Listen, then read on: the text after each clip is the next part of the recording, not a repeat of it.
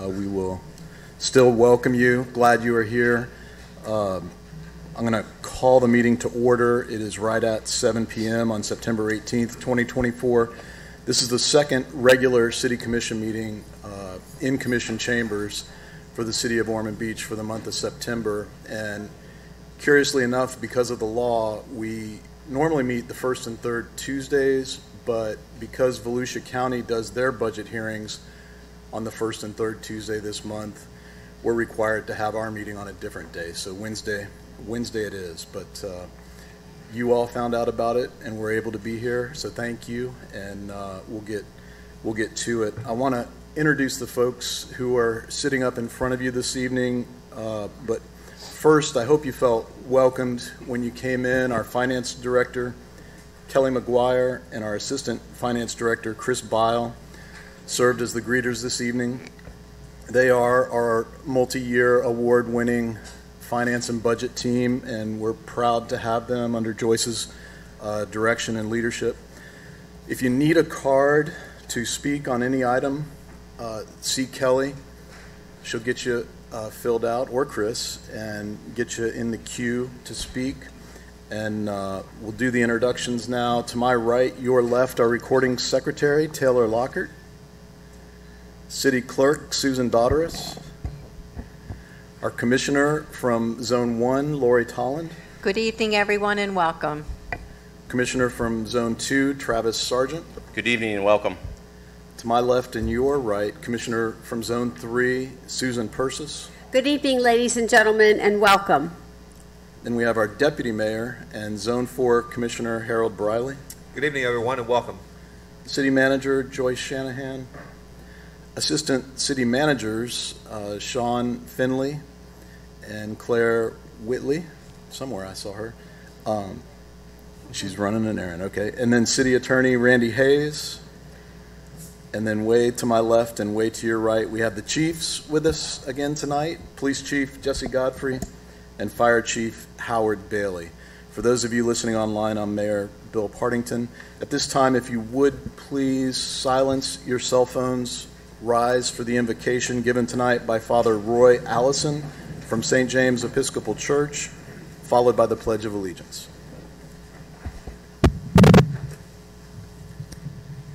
Let us pray. Almighty God and Heavenly Father, we thank you for this beautiful city of Ormond Beach. We pray for our Mayor Bill, for our City Commissioners, for Lori, Travis, Susan, and Harold. We pray for our City Commissioner, our Deputy Mayor. We pray for Joyce, our City Manager, and for Randy, our City Attorney. We pray for their commitment to serve the people and businesses of this great community. May the discussions and decisions made here tonight provide for the needs of our community, and may they bring you honor and glory. Pour out your blessings of peace, protection, and provision for our first responders, our city employees, our civic leaders, and for all who live and work in this great city. Help us to break down the walls of violence, hatred, and racism, and fill our hearts with care, compassion, and love for all people. We thank you, Lord God, for our many blessings that you provide us, and we ask that you would guide us this night and always to direct us to use those blessings and to be a blessing to others. And we pray this, and I pray this, in Jesus' name. Amen. Amen. I pledge Allegiance to the flag of the United States of America and to the republic for which it stands, one nation, under God, indivisible, with liberty and justice for all.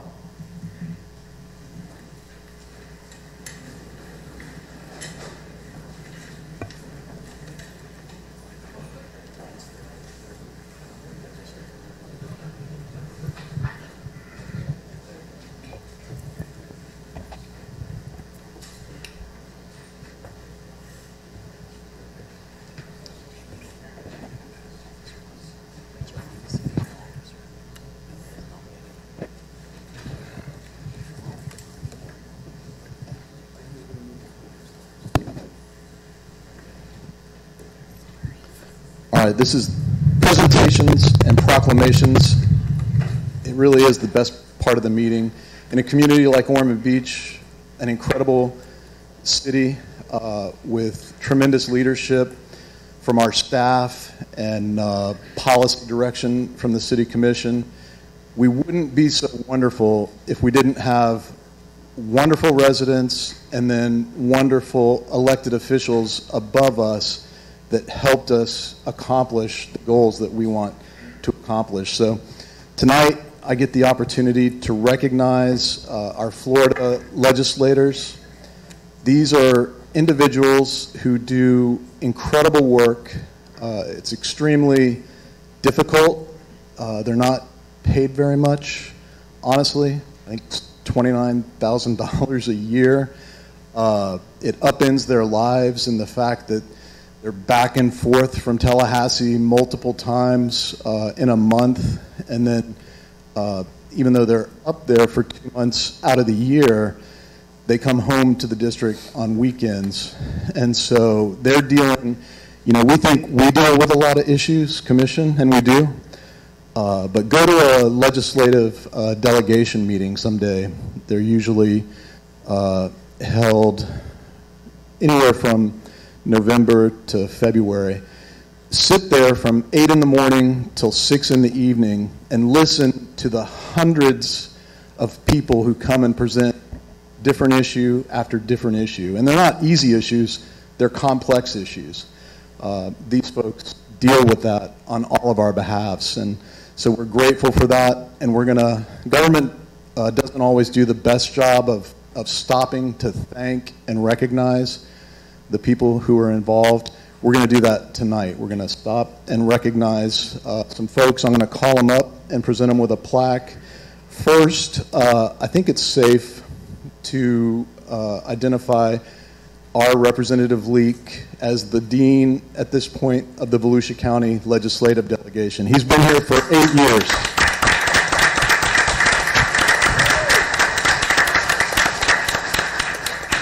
He made that commitment 9.5 years ago, and he kept it. He's been here for the full 8 years, and we're hoping he's going to be continuing to serve us. Representative Leak, come on up. He's also our hometown hero, and it's an honor to present you on behalf of the City of Ormond Beach, its residents and visitors. It's with great honor and appreciation that we recognize you for your steadfast advocacy and support for our beautiful city and community. Thank you very much.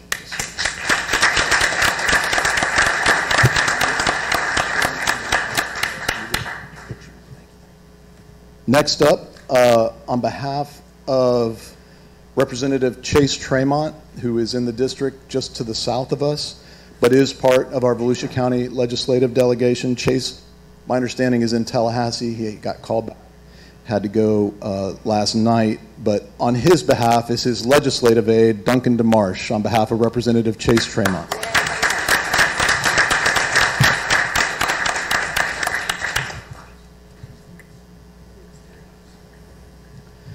And then a little bit to the west of us, maybe southwest, is Representative Webster Barnaby. And on his behalf this evening, we have Drake Wyman. Drake.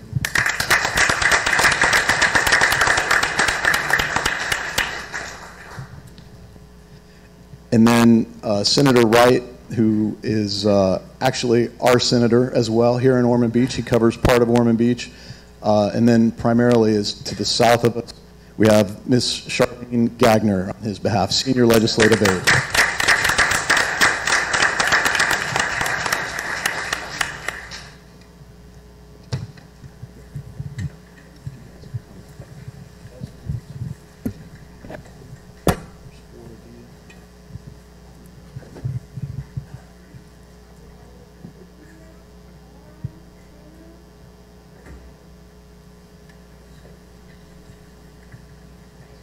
Thank you all.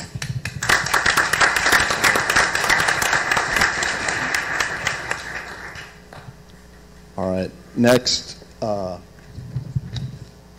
is also a very special presentation. Is Evelyn Rabastini in the house? There she is. Evelyn is our victim advocate. Yes.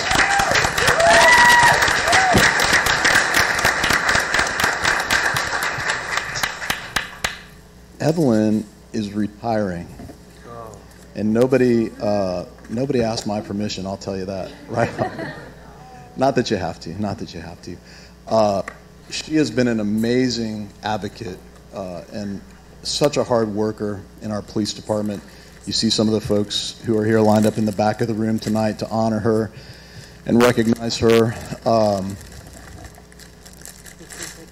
Evelyn, you know, some people retire and they wonder, did I do enough?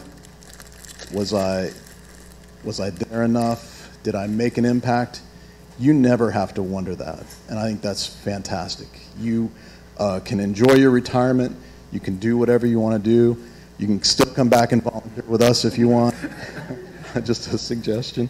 But you don't have to. I mean, you sleep well at night knowing that you've given it your all and you've helped hundreds of thousands of people, which is just incredible. So I'm honored to present you with a proclamation, and I'm going to read it. I'll have you hold it, and then we're going to get you and your family up for a picture with everybody. Whereas Evelyn Rabastini's journey began in Miami Beach, Florida, before she made Flagler County her home in 1991. She pursued her studies at Daytona State College, earning an Associate of Science degree in Paralegal Studies. Since 2004, Evelyn has dedicated herself to advocating for victims.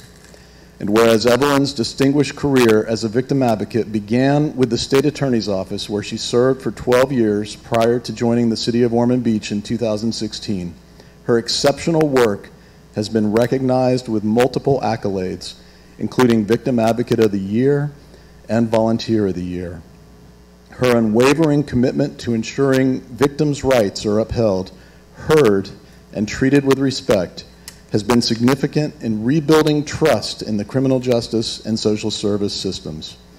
And whereas Evelyn has actively contributed to a variety of organizations, including serving as Vice President of the Victim Services Coalition of the 7th Judicial Circuit and participating on the board of Crime Stoppers, the Domestic Violence Advisory Committee, the Human Trafficking Sexual Assault Response Team, the Community Christmas Club, and Bikers Against Child Abuse.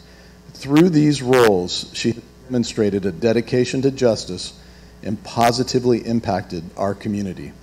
And whereas today we celebrate Evelyn Rabastini's retirement and express our deepest gratitude for her tireless service to the Ormond Beach community, we extend our heartfelt congratulations and best wishes as she embarks on this new chapter, which promises more cherished moments with her husband, 3 children, 8 grandchildren, and 3 great-grandchildren. Evelyn will also enjoy her passions for gardening and crafting, including creating beautiful wreaths for special occasions. Now, therefore, based on all of that, I, Bill Partington, along with the entire Ormond Beach City Commission, do hereby proclaim today, September 18th, 2024, as a day to honor and recognize Evelyn in the city of Ormond Beach, and encourage all city staff and residents to join me in wishing Evelyn the very best in her well-deserved retirement. Congratulations.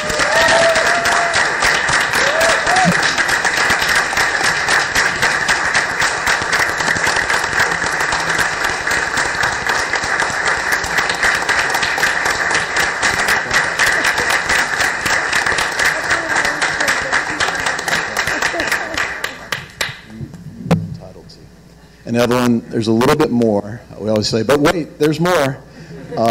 Because of your absolute kindness, your compassion to others, the way that your caring shows. It's my honor to present you with a key to the city of Ormond Beach.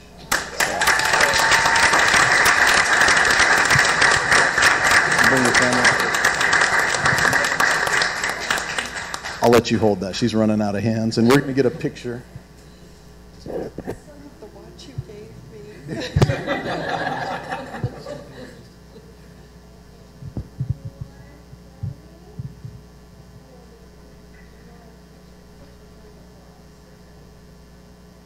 Yes, it'd be great if we can have officers.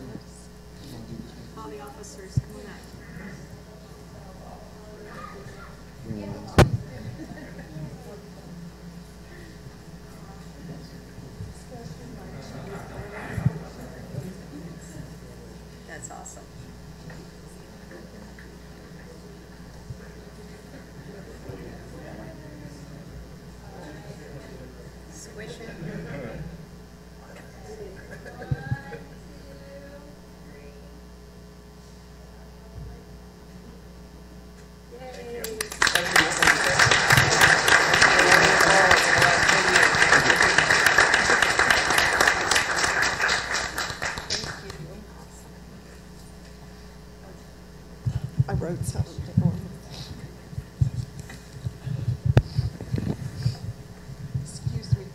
emotional.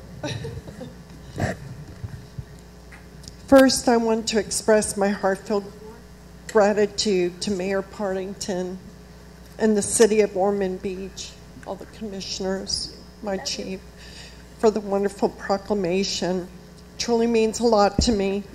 As I stand here tonight, I reflect on nearly 9 incredible years as a victim advocate with Ormond Beach Police Department. It's been a journey filled with challenges, growth, and unforgettable moments. I had the privilege of working alongside some of the most dedicated individuals who share a commitment to making our community a safer place, and they're all here tonight. I want to extend a special thank you to my colleagues. Your support has made my work not only meaningful, but also a joy every day. Together, we've made a difference in countless lives. I hope the impact of our efforts continues to resonate in the city of Ormond Beach. This role has taught me invaluable lessons about compassion, resiliency, and importance of advocacy. I've grown both personally and professionally, and I will carry these lessons with me into this new chapter of my life. Looking ahead, I'm excited about retirement, what retirement holds, whether it's spending more time with family, pursuing new hobbies, or simply enjoying life at a slower pace. I will always cherish the memories and friendships I have made with all of you.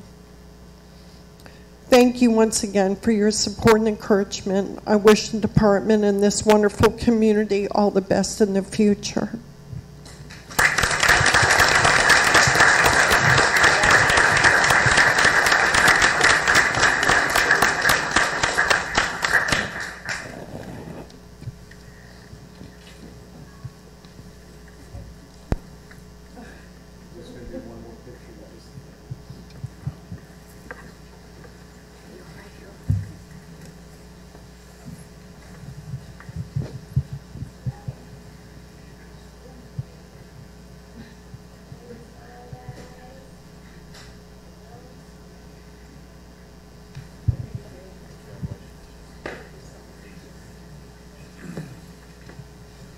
All right. And I'd be remiss if I didn't call Representative Lee back up. We have a key to the city for you, Representative. Like I said, Tom is ours. We consider him ours. He's Ormond Beach, born and bred, and he has done so much for us in the last 8 years. I can't begin to start rattling things off, whether it was the US 1 and 95 interchange, things that make a direct impact and will make a direct impact on our daily lives, whether it was the special event zones during special events on the beach side, keep us all safer and help our officers with enforcement. I could go on and on. We could be here all night, but I wanted to specifically present that to you. Thank you, and we look forward to continued success for you.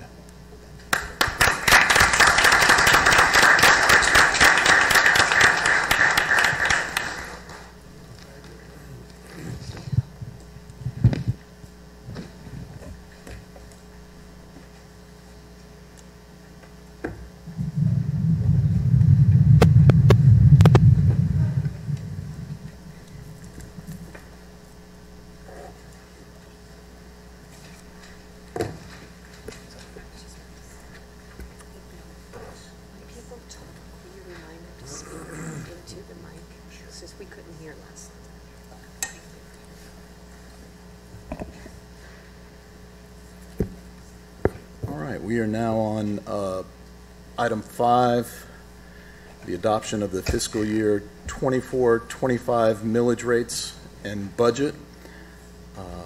I'll ask for your forgiveness in advance. I have a lot of stuff that I need to read here, but first I'm going to open the public hearings and ask the clerk to read 5A by title only.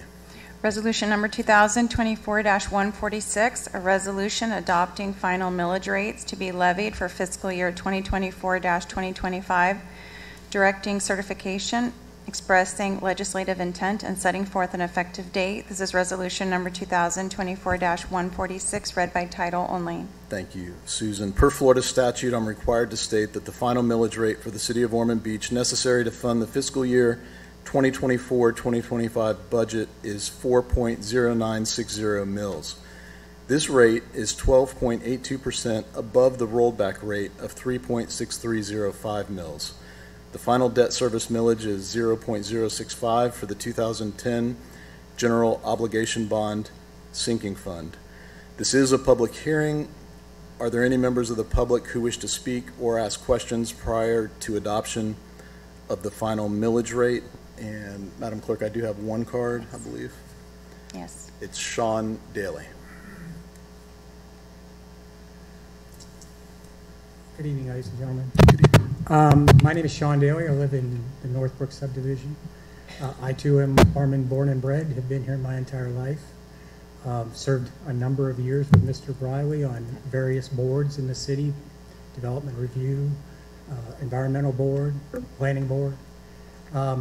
I'm here tonight, and I haven't been here in years, and I can't say I've missed it, but and I can't say most of you miss me either. So, but the bottom line is, I'm here because for the second year in a row, there's been a tax increase.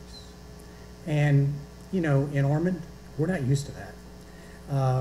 Especially if you remember Nick Fortunato, we were never used to that. We never went above rollback with Nick Fortunato. Now, I'm sure what you all are doing is because there's a lot of things that need to be paid for, and that's not what I'm here to talk about. What I'm here to talk about is the fact that you'll also note 10A I'm here to talk on, which is the airport fund. Years ago, there was a big brouhaha in this city about noise abatement and the airport. And one of the things that came up then was the fact that even then, that's more than 10 years ago, there was a huge amount owed by the airport to the general fund. Huge amount. It was like $500,000 then. I don't know what it is now. For which the city has not received a penny in interest, has never been paid back. Now I'm finally, at that point in time, at one of the various meetings that we went to, my suggestion was that we have landing fees for people who utilize the airport so that we could pay back that money to the general fund. And if we had done that, maybe at least one of these tax increases could have been avoided. I'm certain if we had just charged a few % interest, a lot of money could be generated. Now I know that it's coming up again on 10A, and I'm going to be up again to talk about it then, but I'm very verbose, and we only get 3 minutes, so I thought since it come up, it was going to come up twice. But recognize I have nothing against the airport. I will point out, I've been here long enough to remember when there was a survey done by the city of Ormond Beach about the various services that the city provided and having the citizens rank those services. The airport came in dead last, and there's a reason. It doesn't serve a great percentage of citizens here. Does it provide a valid function? Yes. Do I have a problem with the airport itself? No. But I have a problem with the way the airport has become. And I certainly have a problem with general revenue funds subsidizing it when there is a perfectly viable revenue source. And see, I told you I'd use it by 3 minutes. All right, we'll see you in a little bit. Thank you, Sean. Any other cards, Susan? No. Thank you. I just need a motion and a second to adopt Second. the final millage rates. Thank you. I heard the motion from Deputy Mayor Briley, second from Commissioner Tolland. The final operating millage of 4.0960 mils is 12.82% above the rolled back millage rate of 3.6305 mils. The resolution also includes adoption of the final debt service millage rate of 0.065 for the 2010 General Obligation Bond Sinking Fund. Please call the vote. Commissioner Tolland? Yes. Commissioner Sargent? Yes. Commissioner Persis? Yes. Commissioner Briley? Yes. Mayor Partington? Yes. The final operating millage rate is set at 4.0960 mils, which is 12.82% above the rolled back millage rate of 3.6305 mils. 5B. Ordinance number 2024-25, an ordinance adopting the annual budget for the 2024-2025 fiscal year, beginning October 1, 2024, and ending September 30, 2025, repealing all inconsistent ordinances or parts thereof and setting forth an effective date. This is the second reading of ordinance number 2024-25, read by title only. Thank you. I just need a motion and a second I for move approval of ordinance number 2024-25. Second. Moved and seconded. Any discussion, Commission? Please call the vote to adopt the budget of $131,976,868. Commissioner Sargent, Yes. Commissioner Persis, Yes. Commissioner Briley, Yes. Commissioner Tolland, Yes. Mayor Partington. Yes. And do I hear any objection to closing the public hearing? Hearing none, the public hearing is closed, and we will go to audience remarks. And tonight, we start with Cindy Costa. When you make your audience remarks, if you'll direct your comments to me, come on up, and you'll have 3 minutes. And if you would, please speak directly into the microphone. Thank you. Hi, everybody. I'm concerned about North Beach Street between Overbrook and Heather. We have a very large tree growing close to the road, and the roots have lifted the road. So when you're driving and you go over it, it tilts you into the oncoming traffic, and this is going north. If that doesn't get resolved, there's no markings to even warn anybody that that's coming up. So I would like to have somebody look into it. Thank you. Yep, we'll make sure. And I'll have one of our staff give you a card just so you can follow up Okay, as well. Yep, thank you. thank you. Alicia Simmons.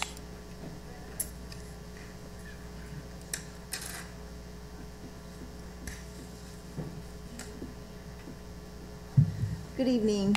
Good evening. Hi, Mayor, Commissioners. Thank you for this opportunity to talk to you tonight. My name's Alicia Simmons, and I'm wearing 3 hats. I'm a long-timer commercial real estate broker for over 35 years here in the state of Florida, and I'm a business and management consultant, and I'm a tennis player. And I'm here to request a $300,000 grant from your Daytona Beach Racing and Rec Center, a fund for the OBTC Ormond Beach Tennis Center, which is one of the gems in your community. I'm here on behalf of Trisna. She's your tennis director and also inducted into the Hall of Fame of Tennis at Brown University. The reason this is so important is this location is such a historic landmark for y'all. It's part of the casements and half a mile and a half to the beach. And what we're wanting to do with the funds is to upgrade the tennis courts, the clay. It's requiring 40 tons of clay, laser resurfacing to make it really state-of-the-art, and lights, transitioning the lights to LED, and desperately needed showers. And so after matches, the players can refresh themselves and then go out to the area, which is full of restaurants, shops, and really boosting your economy. And so I'm here again to ask all of you to just look at this as not as an investment into the facility, but as an investment to your community, because it'll attract more tourism and visitors who can explore on foot the surrounding area.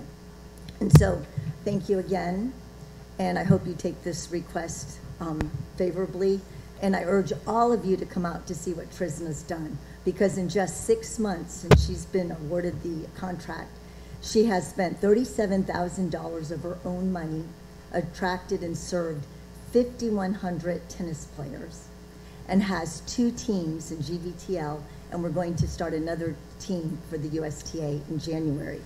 And so she has done a dynamic job with the Junior Academy, and she's recreated the Pro Shop into a learning facility to teach strategy and tennis tactics to the kids. And so it's just a great vibe, so I urge all of you to come out and continue to build on what she's already done with this grant. Thank you. Thank you. And last, for audience comments, but not least, is Connie Colby.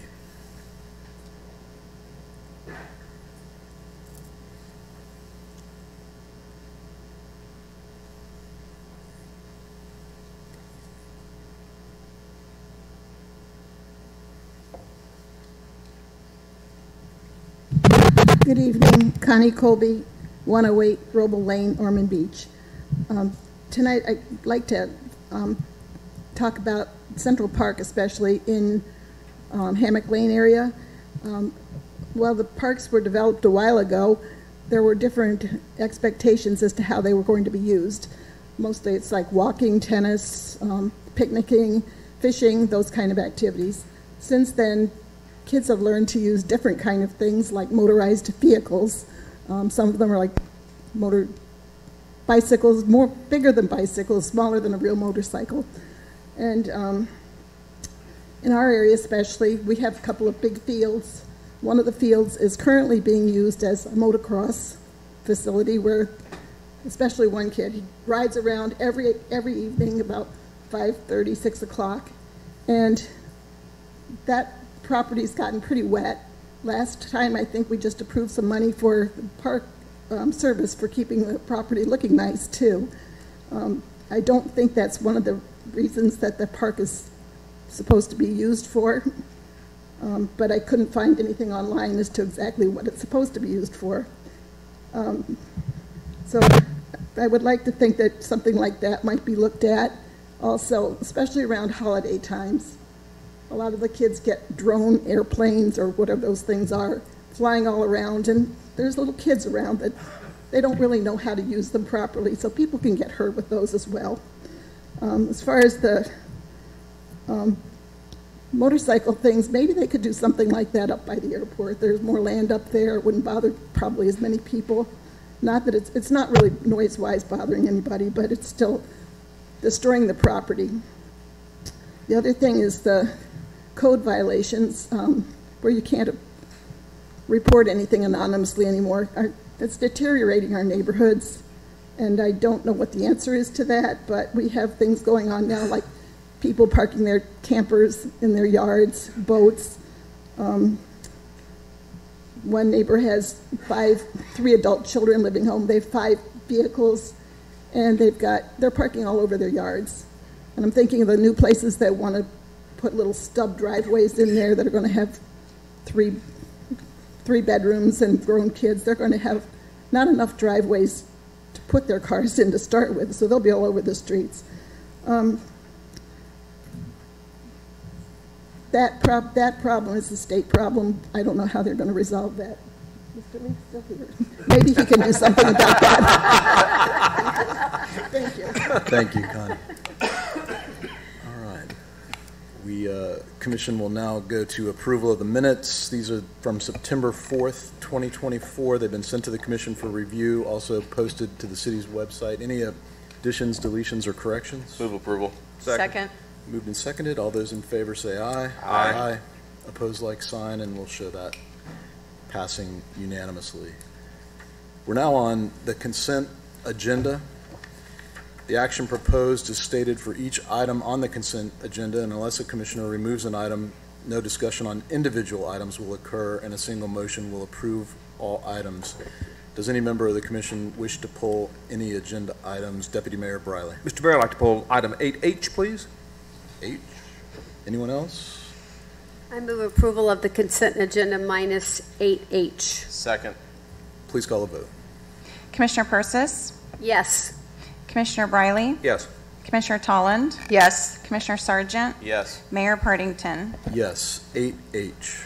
Resolution number 2024-157, a resolution authorizing the execution of an agreement for services between the city and Halifax Humane Society, Inc., and setting forth an effective date. This is resolution number 2024-157, read by title only.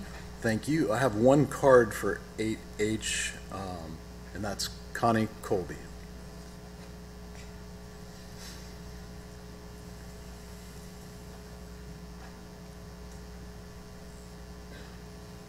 Sorry. Connie Colby, 108 Roble Lane. In our neighborhood, we have been overrun with feral cats. They are all over.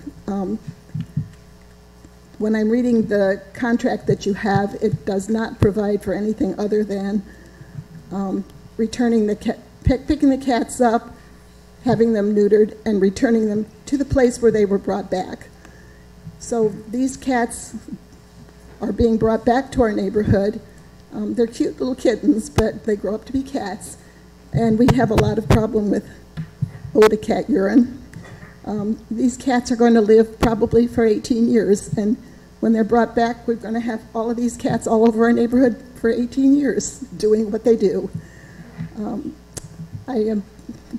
Don't know if there's any other way you can handle that particular part of your contract as far as returning them to the neighborhood. They're not pets to anybody. Some of them are sitting on people's car tops. Some of them are under sheds, and they're just roaming all over the place, and they just keep being more prolific. So if you can think of anything else, we would really appreciate it. Thank you. Thank you, Connie. And Mr. Mayor, that's why I pulled that. Ms. Colby had asked if we could have that pulled, and I guess I would defer to our city manager. I don't know if there's anything we can do. I mean, I know the Humane Society has a TNL, or trap and release, TNR. They trap and release, and generally they are released back to the neighborhood that they came from. I can ask Captain Roos to come forward and speak about that, but they are neutered when they are trapped, so they won't be procreating in that instance.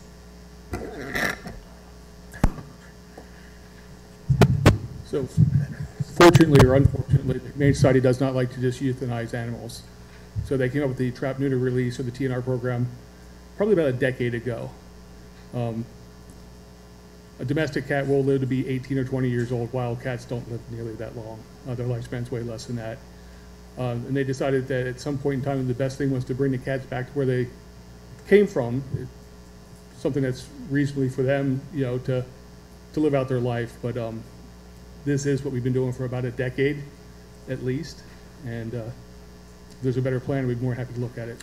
Do you think, I know Ms. Colby's relation to her geographic location in Central Park, and I'm thinking this may be where a lot of those cats are coming from? We don't perhaps? actually have a cat colony in that area, so Okay. I don't know that. You know, there could be stray cats in that area, but as far as a cat colony, there's not one there. Okay. Thank you, sir. Thank you.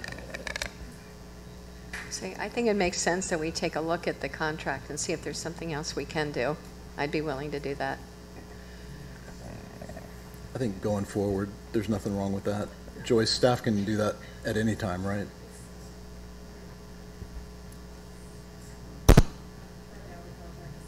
Renegotiate next year. It was just, you know, this is just the beginning of the contract, but we can start discussions with them to look at that issue.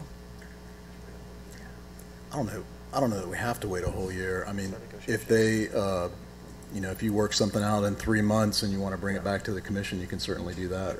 Yep. I have no idea what the answer would be right off the bat, but certainly verifying what the situation is, I think, would be critical to start, and going from there. Yes, ma'am.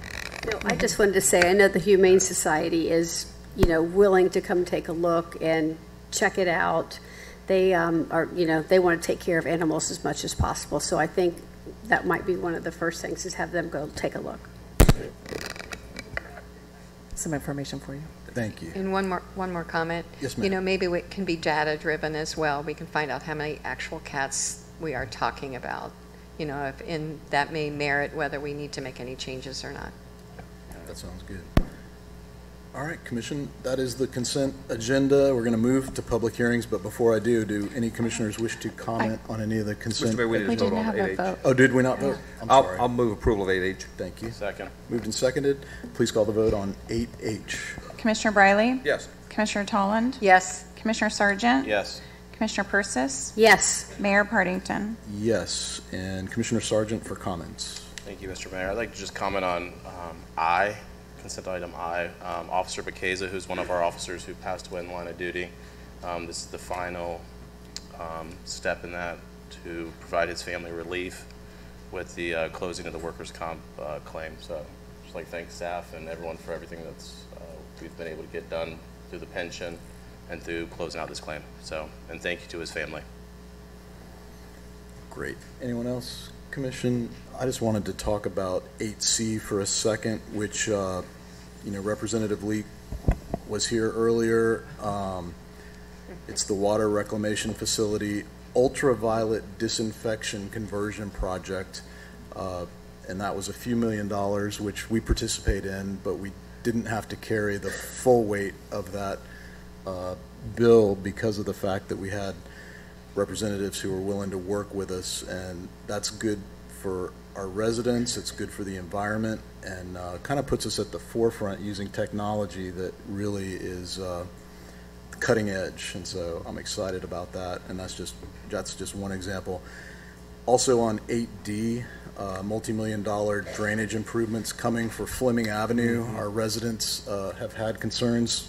Deputy Mayor Briley, that's your zone, and this is just, after the downpour that we had this evening, getting here, it seems like we're having these downpours more frequently, and being able to handle those better. It's a few $1 million, but when this is all put together with the final drainage project that's going to run a line underground from Central Park all the way to the Halifax River and allow us to pump down both sides of Central Park much quicker than we have the capability to now, the goal is to prevent flooding in the future, and so this goes a long way towards making sure that happens. All right. Public hearings, agenda item 9. We are now going to open the public hearings, and I'd ask the clerk to read 9A. Ordinance number 2024-26, an ordinance amending Chapter 2, District and General Regulations, Article 4, Conditional and Special Exception Regulations, Section 2-57, Criteria for Review of Specific Conditional and Special Exception, Subsection 37, Houses of Worship of the City of Ormond Beach Land Development Code by amending the conditions for houses of worship, repealing all inconsistent ordinances or parts thereof, providing for severability, and setting forth an effective date. This is the first reading of ordinance number 2024-26, read by title only. Thank you. I have a note to ask the planning director to speak on the item, but it is fairly straightforward, Stephen, unless there's something that you have to put on the record.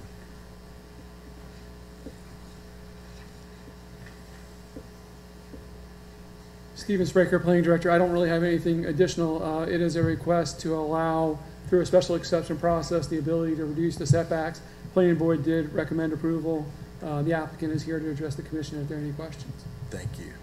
Appreciate that. And I note it was a unanimous recommendation. We're not really voting on anything in particular tonight as far as a project goes. Right. It just gives them the opportunity to bring something back through the process. Absolutely correct. So they don't have the ability to go through a variance or a plan development. So this is their only mechanism. It would need to go through site plan review committee, a neighborhood meeting, planning board, and back to this commission for each special exception that would be applied for.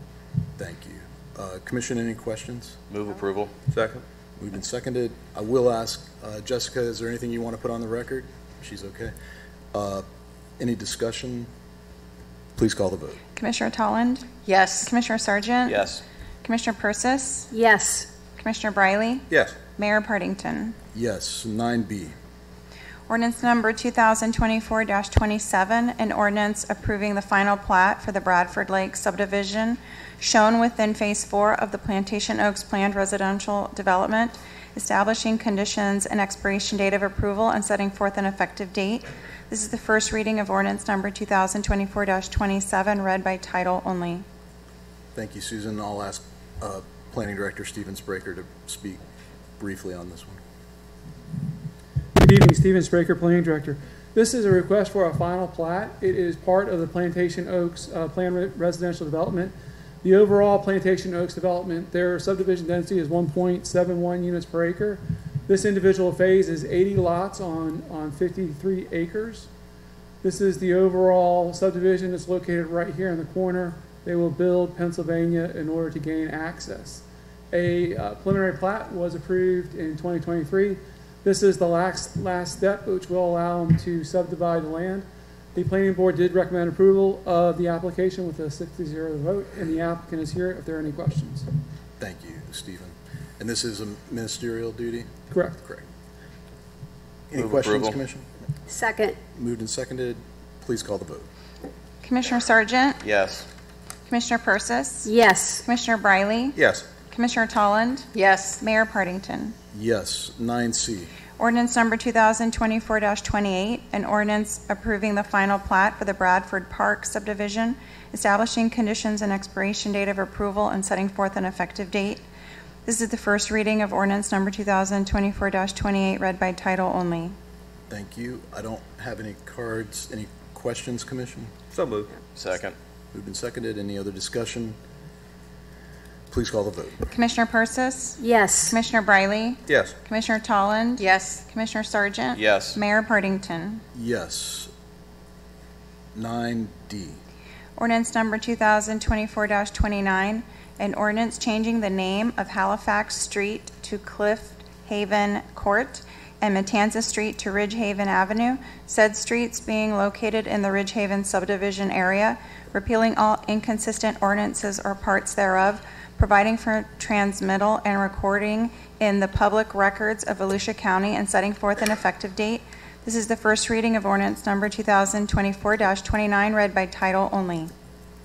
Thank you, Susan. I don't have any cards on 9D. Move approval. Second. Moved and seconded. Any discussion or questions? Please call the vote. Commissioner Briley, Yes. Commissioner Tolland, Yes. Commissioner Sargent, Yes. Commissioner Persis, Yes. Mayor Partington. Yes. 9E. Resolution number 2024-133, a resolution authorizing the execution and issuance of a development order for a special exception to allow outdoor activity to include the permanent outdoor storage, display, and sales of merchandise at the Lowe's Home Improvement Store located at 1340 West Granada Boulevard, establishing conditions and expiration date of approval, and setting forth an effective date. This is resolution number 2024-133, read by title only. Thank you, Susan. And I will ask our planning director, Stephen Spraker, to just brief us on this one. Again, Stephen Spraker, Planning Director. This is a special exception. The property is at 1340 West Granada Boulevard. This would be Granada at the top of the screen, and there is a large conservation easement behind the property. The outdoor activity is at the front of the store and to the side of the store. In 2012, there was a special exception that allowed the outdoor display of goods and materials along the frontage of the store. Recently in this year, there was violations found by the special magistrate. The special exception before you tonight is to cure the special magistrate issue and to bring the site into compliance. On August 20th, there was a special exception that was presented to the City Commission. Planning Board did recommend approval of the special exception. The August proposal had the outdoor goods and services in front of the store, and then to the side, they were using it for mulch and outdoor storage with a gate located in front of that. There was concern expressed at the City Commission, and the applicant went back, heard the concerns of the Commission, and brought forward a new proposal. So this would be the front of the store located kind of in the center of the screen. They still maintain the outdoor goods and services along the frontage that they've had since 2012, and they've tightened up the outdoor storage of where the parking area is, and they've placed two 10-foot extensions of their garden center, in essence to frame the outdoor storage, and then they would have the ability to go around either for private vehicles or for emergency services to access the rear of the property. The staff report provided what the applicant had done in terms of changing the site plan. In the front of it, they have, again, put 10-foot gates to match the garden center. They're also placing landscaping in front. There are 4 parking spaces that are proposed. That would be used if you were quickly going into the outdoor area. If you're picking up a bag or two of mulch, you could park here, get it, and then go. Again, you still have the ability to go to the back, and then this side is also screened. This is the landscape update that they've done. They're also working with our landscape architect to refresh the front buffer along Granada to replace some of that landscape material. And then this is the style of the fence that would go around the proposed outdoor storage. The applicant is here to address the commission. Then the planning board recommended approval with the conditions that are in your staff report and in the resolution. Thank you, Stephen. Any questions for Stephen? Not for Stephen. Okay. Yeah. Mr. Posey's here on behalf of the applicant. We'll recognize Joey Posey from Storch Law. Good evening, Joey Posey, 420 South Nova. I pretty much, Stephen summed it up. I think the things that we're really happy with is actually the site's function is a lot better than it currently is, because it forces all those folks that want to do the big pickups and deliveries, they got to go to the back. Can't see them. The other thing I think that's nice here is that you really have a nice landscaping as you come into the site, which isn't currently there. Even if we sat with the existing conditions, it wouldn't be there. So it's just a better function of the property, and we do really appreciate it, and we're trying to make this work. So we recognize the concerns, and at least Lowe's is trying to be responsive to hearing what the commission has to say, and especially that visual buffer that is in front of the store there, because that's important. So we understand that. So if there's anything I can do to address it at this point, I think we ended up in a better place. But I'm happy, and I'm here to listen and answer any questions. Thank you. And Commissioner Tolland for Attorney Posey. So I just want to say thank you. We did, Mr. Posey and I did have a nice conversation regarding the proposed plan, so thank you for reaching out. I do appreciate you looking at refreshing the landscaping. Yes. That's definitely imperative. My question, and I thought about this after our conversation, is there any concern with pedestrian safety behind the gate when you have cars coming through picking up? And is there going to be a mix of pedestrian cars that we need to be concerned about? So I don't imagine so, but I would probably defer to our site engineer on that question. But and I'm sorry I didn't think about it when we were having our conversation.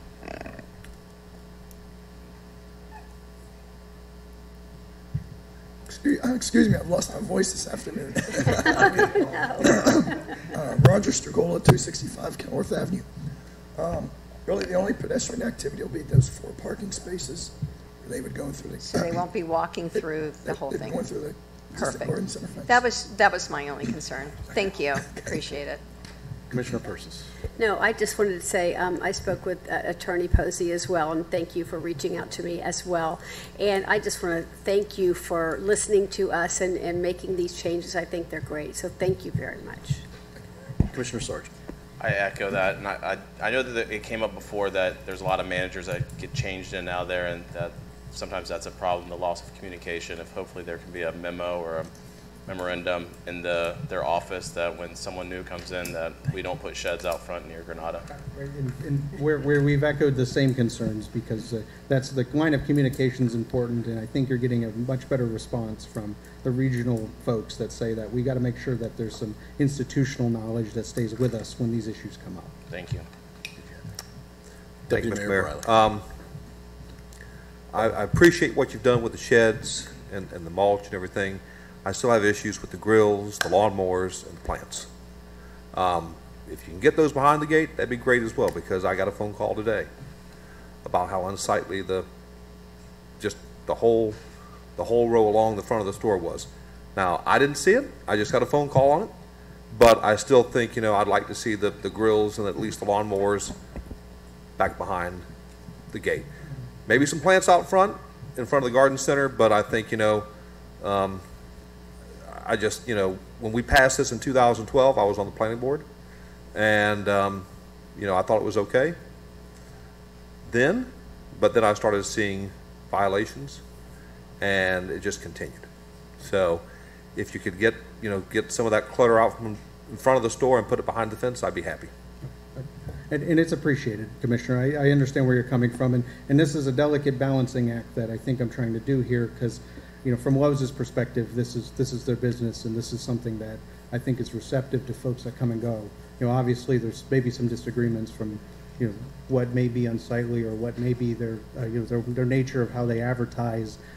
in those kind of aspects of it. But you know, I think the things that we've done really well here are something that, you know, Lowe's, as much as it was a difficult conversation to have with them, was something we could get them to.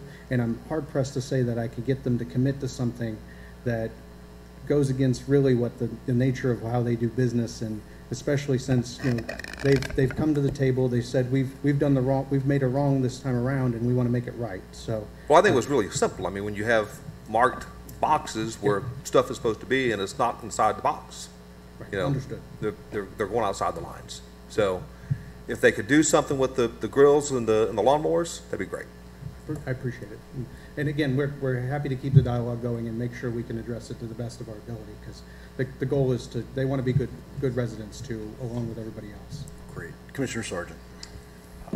Thank you, Mr. Mayor. I hear what Deputy Mayor Briley's saying, but every Lowe's I've ever been to, every Home Depot I've ever been to has grills, lawnmower. I mean, it's part of their marketing strategy.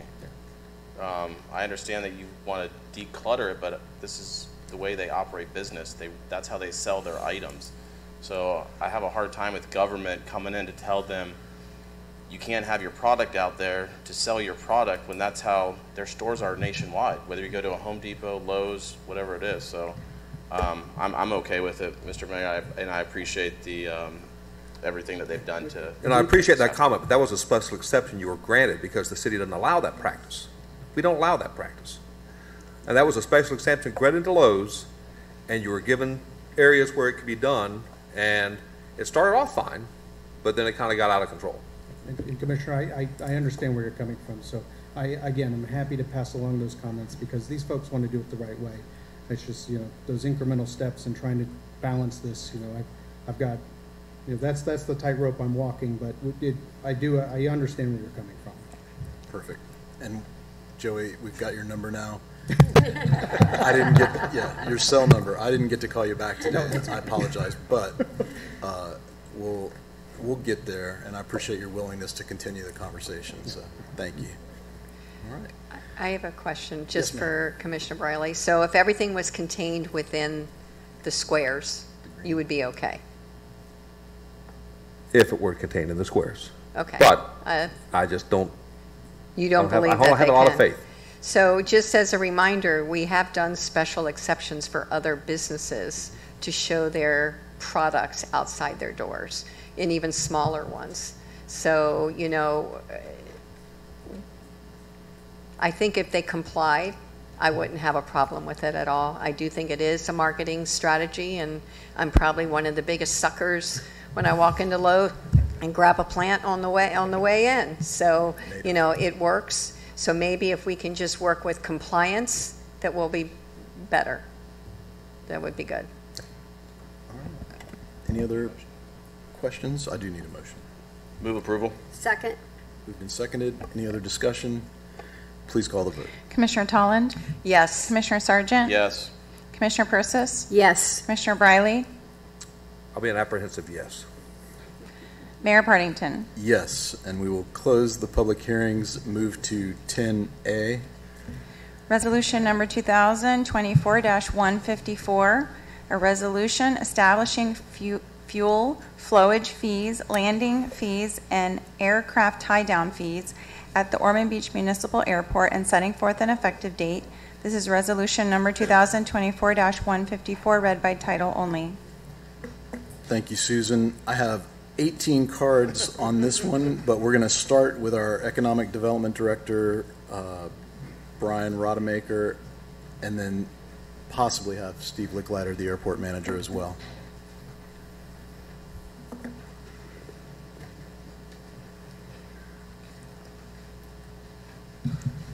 Thank you, Mayor, Deputy Mayor, City Commission. The item before you today is two items. One is to establish landing fees at the airport, and the second is to accept a proposal to have Vector be the company that handles the landing fees. As you know, the Ormond Airport currently has a loan to the general fund of $999,000, $852.20 for the local match that has been provided to the airport, which it has used for its required airport improvement projects, which are used to keep the airport open as part of the National Airspace System. The airport currently does not generate enough revenue through its existing tenants to be self-sustaining. Following the direction of the Commission in its effort to reduce our debt and to make the airport more self-sustaining, the airport is proposing this landing fee. It has been calculated upon the revenue needed by the airport to maintain its estimated local cost share for planned and future capital improvement projects at the airport. Based on the way that the landing fee is written, aircraft based at the airport are exempt from paying landing fees. They are exempt because they pay a share of airport expenses through hangar rents, property taxes, etc. Non-exempt itinerant aircraft will be required to pay the landing fees. Implementation in this form spreads the cost of operating and maintaining the airport to all users, not just those that are based at our airport. Again, landing fees will be used to cover the local share of airport capital improvement projects and to repay monies borrowed by the city's, from the airport by the city's general fund, which has been the primary way in which we've done airport projects. With regards to the second item, just to get that out there, the Vector Airport System service is in use at over 76 airports nationwide. The proposed contract was reviewed in accordance with our city procurement process. It was advertised by the city on August 20 for 15 days. We did not receive any responses to the advertisement from other vendors. And again, the landing fee revenue will be used to cover our share of state and federal grants for capital improvement projects as we try to maintain this airport for the users of it. Stephen Licklider, Airport Manager, and I are available for questions that you may have. Thank you, Brian. And Commission, I suggest we get through the cards, and then if we have questions, we can move forward from there. Folks who are interested in speaking, we've got 4 seats up front here. I'd like to call 4 at a time and then have you be ready on deck. So the first 4 will be Douglas Shin, Daryl Hickman, Terrence Perkins, and Patrick Murphy.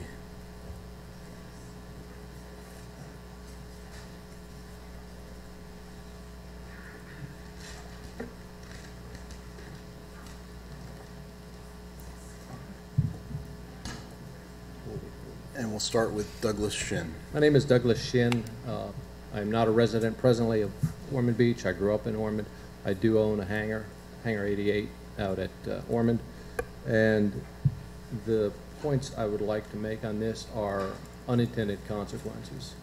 As I understand, your FDOT and your FAA grants are somewhat determined and awarded by the number of operations at the airport.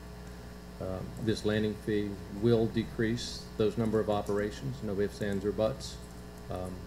You know, people wonder how copper wire was formed. There's 2 pennies, or 2 pilots fighting for a penny. But the tower operations costs are already funded 100% by the FAA. Again, if the operation numbers decrease, then the city is going to be on the hook for a good bit of those costs. So as the number of pilots are dissuaded from coming to Ormond Beach, then the operations will drop, and then it may end up actually costing the city money instead of making the city money. And I haven't heard anybody discuss anything about what Vector's estimates of the decrease in traffic are going to be due to these landing fees. So I've talked to a number of pilots from other areas who use Ormond Airport, and they use it to come and visit businesses, not at the airport, but in Ormond. So again, this decrease will dissuade business instead of increasing business. So with that being said, I think it's a mistake to try and impose landing fees. There are too many questions at this point unanswered, and I think there's better ways to increase the revenue at the airport. Thank you. Daryl Hickman.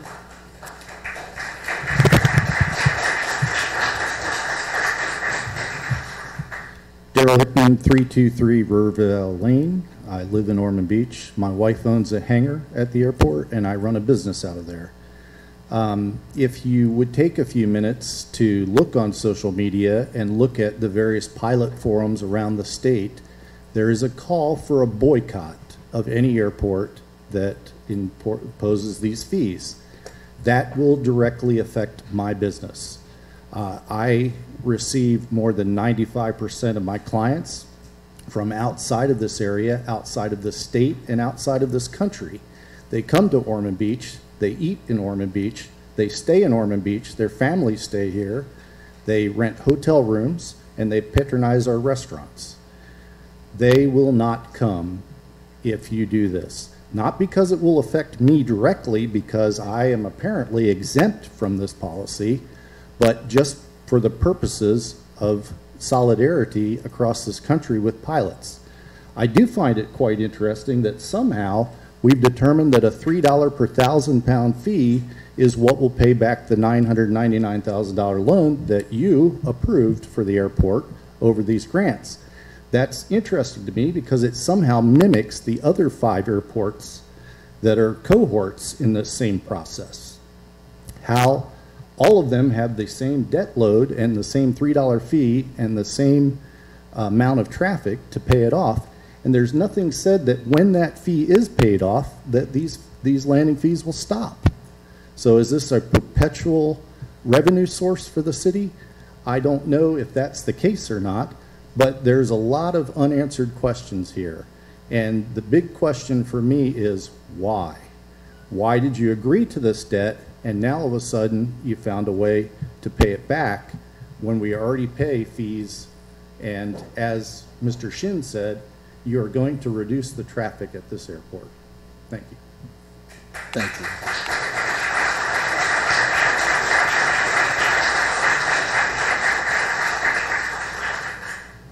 Patrick Murphy? Yes, Patrick Murphy. I'm a resident of Orange City, but a vice president at Sunrise Aviation, which is the FBO and flight school out at the airport.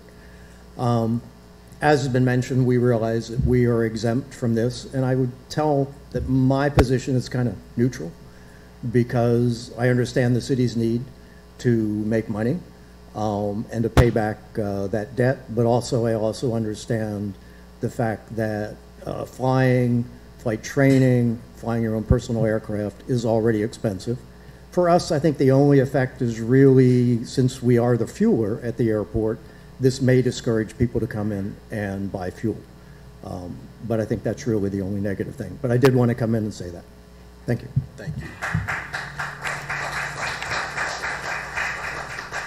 Terrence Perkins.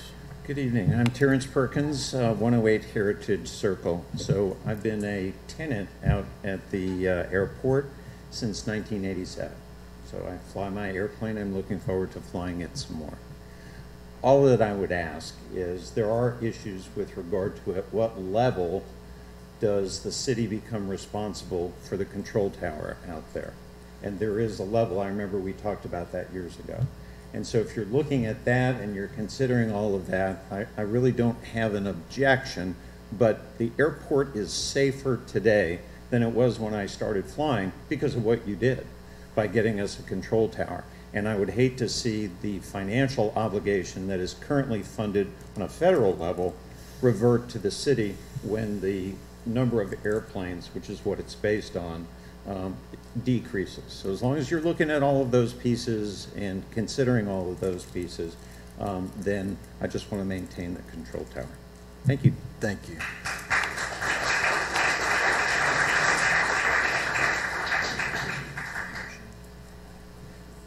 Let's see, I've got Richard Isherwood, Gordon Arbeitman, Samantha Boyer, and Tony Arnaudis.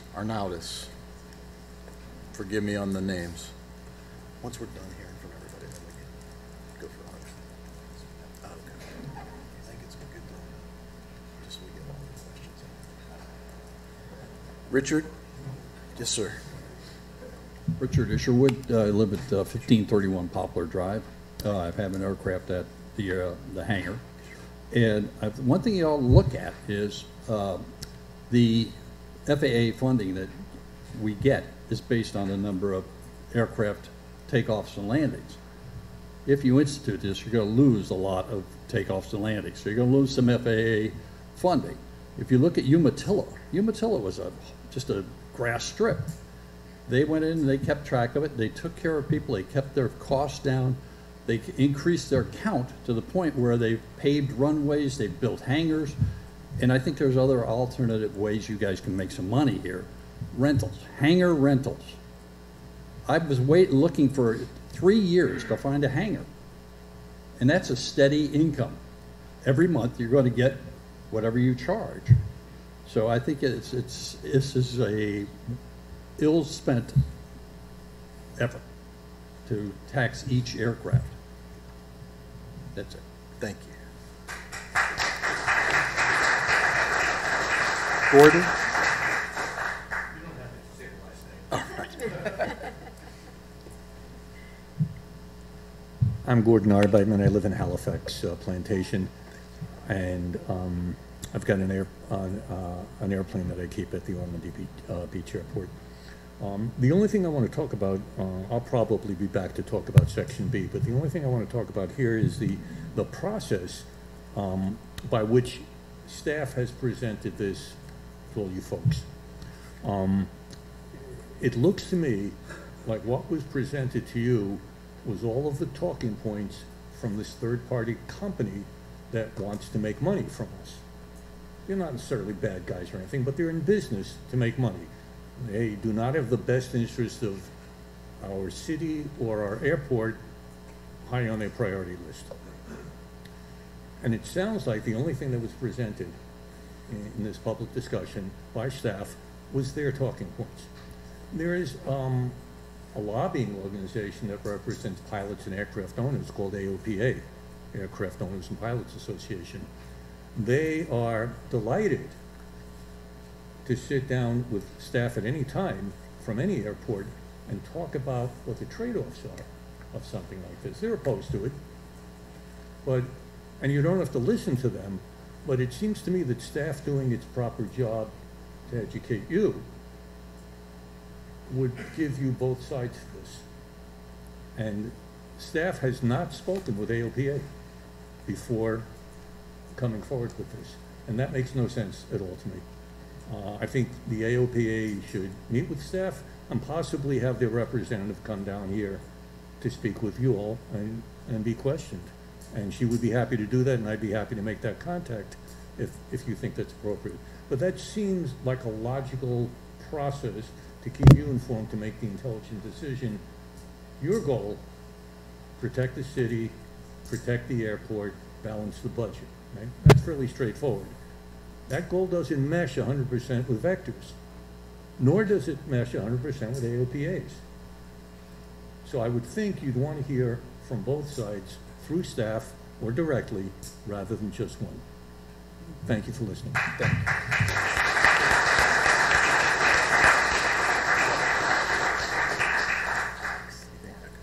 Samantha Boyer. Sorry, I'm a little short. I'm Samantha Boyer. I live in Ormond by the Sea. Like many others, I have an aircraft at Ormond Beach where it's called home for about 8 years. I am an associate professor of aeronautical science, and I'm going to approach this conversation a little bit differently than I think some of my fellow pilots. One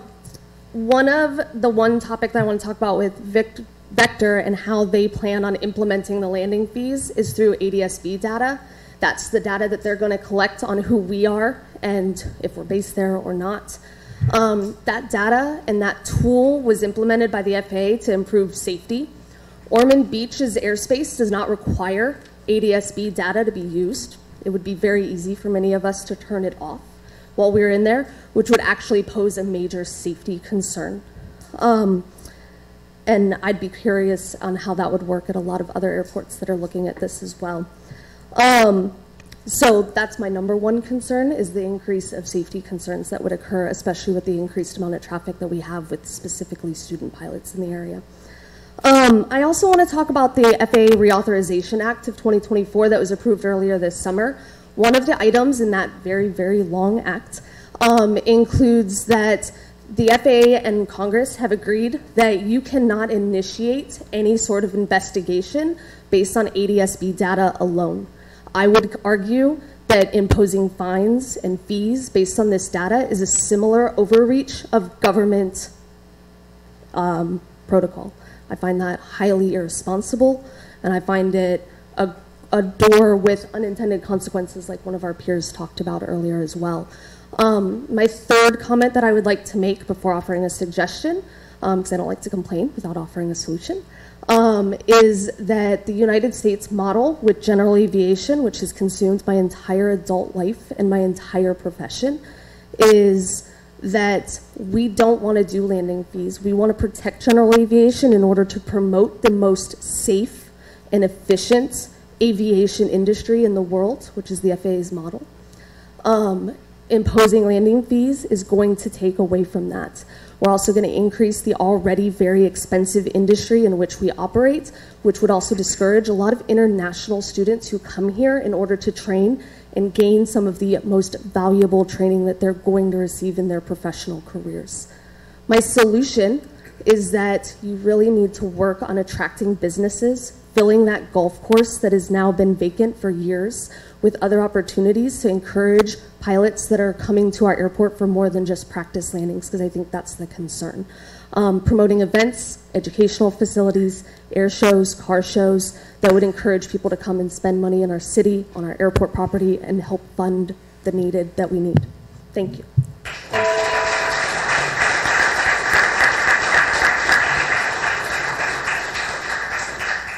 Tony Arnudis.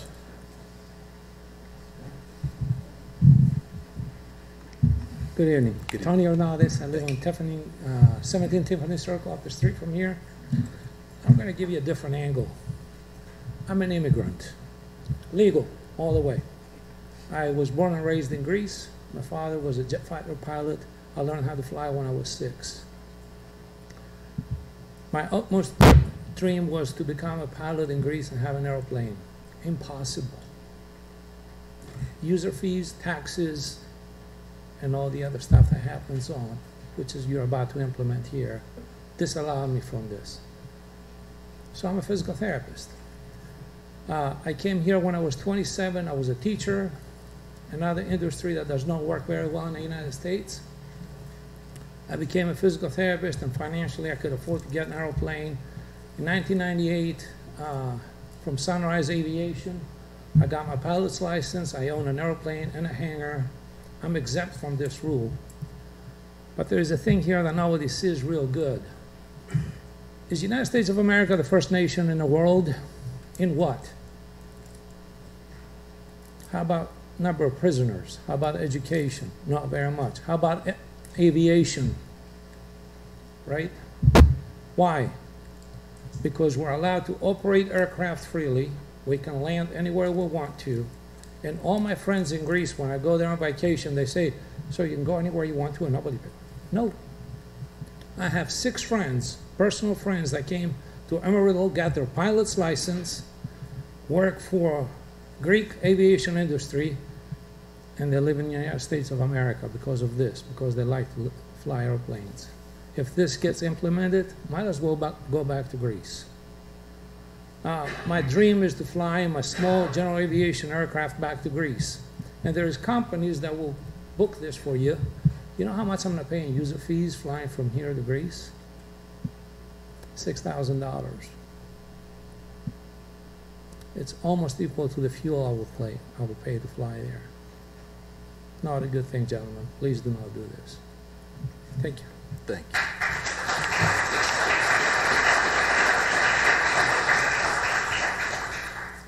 Sean Daly, Robert Fox, Bob Brown, and Ron Serra. Sean, you can come on up to the mic. Sir, thank you.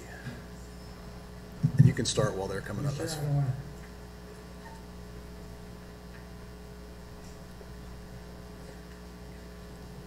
I think I'm going to be alone anyway, so Sean Daly again, Northbrook. I have the unique situation of I've owned my property for 45 years in Northbrook, If you draw a straight line from the east-west runway, it goes right over my house.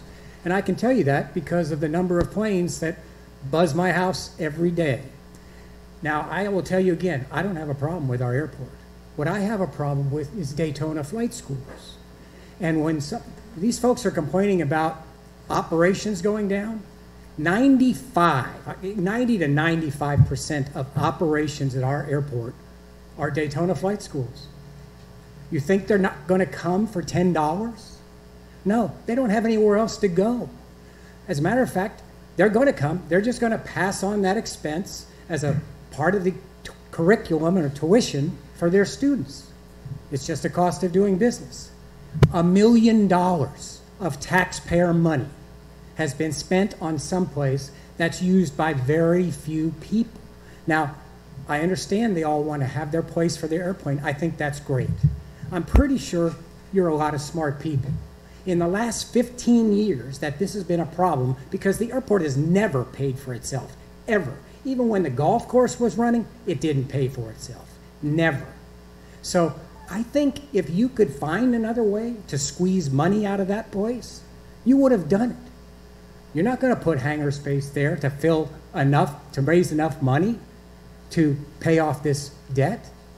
You have a responsibility to the citizens, most of whom, as I will again refer to the survey that was done 10 or 15 years ago, don't think the airport is that important to them. I recognize to a lot of other folks it's very important. But those folks aren't even going to pay. So do you think anybody's not going to fly here because of $10? That's less than it costs to go on the beach every day. $10. And I'm just thinking $10. $5 operations. I can tell you that the Daytona flight schools, despite our noise abatement policy, routinely violate it every day. We have a simple policy, for instance. You're not supposed to be doing flight training before 8 a.m. You know what? Phoenix East Aviation could care less about that. On a routine basis, they put 4 or 5 planes there. Sometimes it's 6:30 in the morning. And why am I so passionate about this? Because my wife was very ill for a long time on chemotherapy. You know, you can't sleep all the time when you want to. But did they care? I called them. I called Embry-Riddle. I called our people.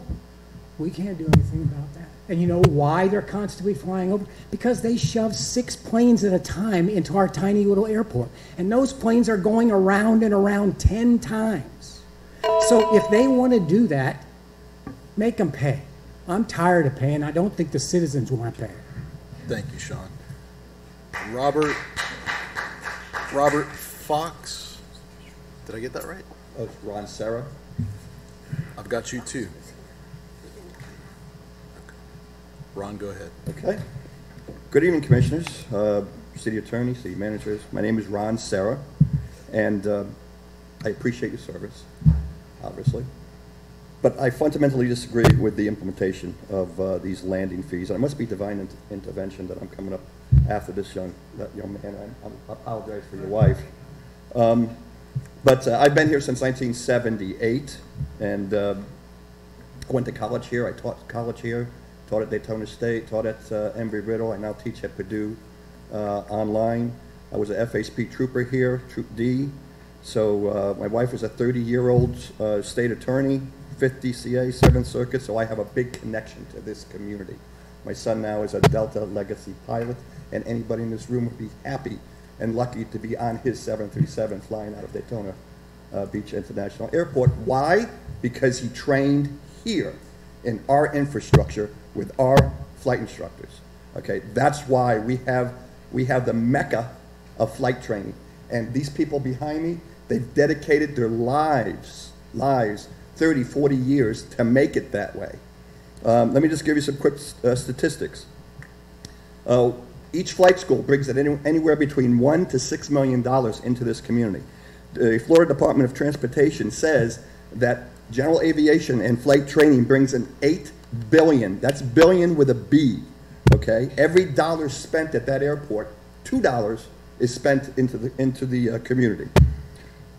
I know other people are going to talk about safety issues, so I'm not going to go there. What I am going to talk about is our competition. Our competition right now is going to be Arizona, Texas, and the Midwest. They're looking to see what Florida does because they want our students. They want them. They want them there because they want part of that $8 billion income coming and pumping into this economy. Let me explain also that I teach online. Somebody talked about the social media. We come from a different generation, folks. We come from a generation where our reputation, if you did something, it's going to take years before we see that effect. Now, it's months and days. Let me give you an example. I have 100 students in my seminar every Tuesday night. Those 100 students on Purdue University are all aviation-related people. I have about 12 of them who train here. Purdue has a totally different model than Embry-Riddle. They put their students all over the United States at approved flight schools. So I have students all over. I have 12 people here who are flight training, and they say in the class discussion, Professor, what's going on with these flight training, with these landing fees? This is going to put another $5,000 to $6,000 onto my bill. Immediately, 100 of those students are all talking about flight landing fees in Daytona Beach area, Ormond. Okay. Next is Bob Brown. Thank you. So, do we have one question? I have one question. If I'm also on 10B, do I have another 3 minutes? You would if we get there. Yes, sir. Okay. Bob Brown. Mayor, Commissioners. Yes, sir. Ms. Tolman, I think that's your zone. It is my zone. Yes. I'd like to give you a couple of things to think about when you're talking about these landing fees. One, it's not a good idea that you have them rolled into the same ordinance with the hangar fees and the tie downs. Those are property values that you're going to have to look at. But the landing fees are an issue that are separate all to their own. This is something that this company has come up to sell us, and they've given the airport managers a good spiel to give to you guys, but it's not good enough. There are issues with it. They're sweetening the deal to make you think that it's okay by giving it a free ride for your tenants. You know, you're not charging them any fees. You're only charging the transient people that are flying into the airport. I believe that they also said that the businesses and the tenants can also give vouchers to the people that are flying in so that they are exempt. If your tenants are doing a good job and they're exempting their business people that are visiting them, nobody's going to collect any fees. From the simple thing that if you go to the FBO and you buy a bottle of water, is that acceptable? Is that a good visit to a business? The airplanes that come to the airfield and buy fuel, is that a good business stop to where somebody's going to be exempt? There's a lot of things to think about how that fee is going to be collected. Who's going to take the complaints? Is that going to be you guys, or is it going to be Vector? There's a lot to think about. The other thing is that the runways are designed to hold thousands and thousands of pounds, 30,000, 40,000. These little small airplanes that we're talking about taxing with landing fees weigh less than your car does. They're not the ones that are destroying the runways, the taxiways. The other thing is if you're going to make this equal for everybody, if you exempt people here at home, you need to exempt everybody. You exempt one, you got to exempt them all. So this exemption is eventually going to go away. We're all going to get hit with this fee. It's bad because we're also doing the same thing with helicopters. Helicopters don't do anything, any damage to runways. Thank you. Yep. We're going to go to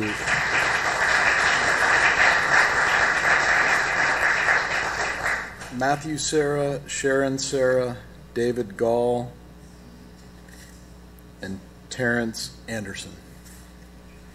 Matthew, you're up first.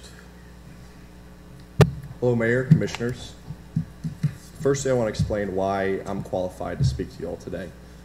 Firstly, I'm an airline pilot for a prominent airline based in Atlanta, Georgia, a legacy airline. And I'm a professor for Purdue University. I want to paint a picture of a young boy and a young family trying to make ends meet with their small flight school. That's what we did, operating on paper-thin margins. This will enable those margins to become even tighter than what they are today. They'll be so tight you will not have family-run businesses operating at the Ormond, Daytona, all of the airports that implement these fees. So I can guarantee you that not only will this get rid of family businesses, it's anti-family. Safety is also a major concern. Let's talk about the 737 MAX crash. This shook the world, federal news, or this was worldwide news, and it was partly to blame with pilots that were not qualified and did not have the experience to operate that 737 aircraft. I'm a 737 pilot. I know that the person next to me, I want to be incredibly qualified to do the job that they're supposed to do. By implementing these fees, this is going to make it so pilots try to avoid having reps, landings, doing this getting more practice in the aircraft so that when they go to the airlines, they have the experience to operate these aircraft. Let's talk about the Laffer curve, since I also am a financial professor. Laffer curve is a Reagan-era economic policy. As we increase taxes, increase fees, we know for a fact that revenue for the government is going to decrease. I can guarantee you that these fees will not cause an increase in revenue. My wonderful fiance behind me, Bella, she is a new flight instructor here in the Daytona Beach area, operating over in Phoenix East. She has $180,000 of debt, and she is the perfect student. 0 check ride failures, 0. That's unheard of. So do you want to make that $280,000 of debt? They won't do it. So this pilot shortage that you see in federal news, worldwide news, this will become even worse. This is going to affect our aviation industry as a whole. I guarantee it.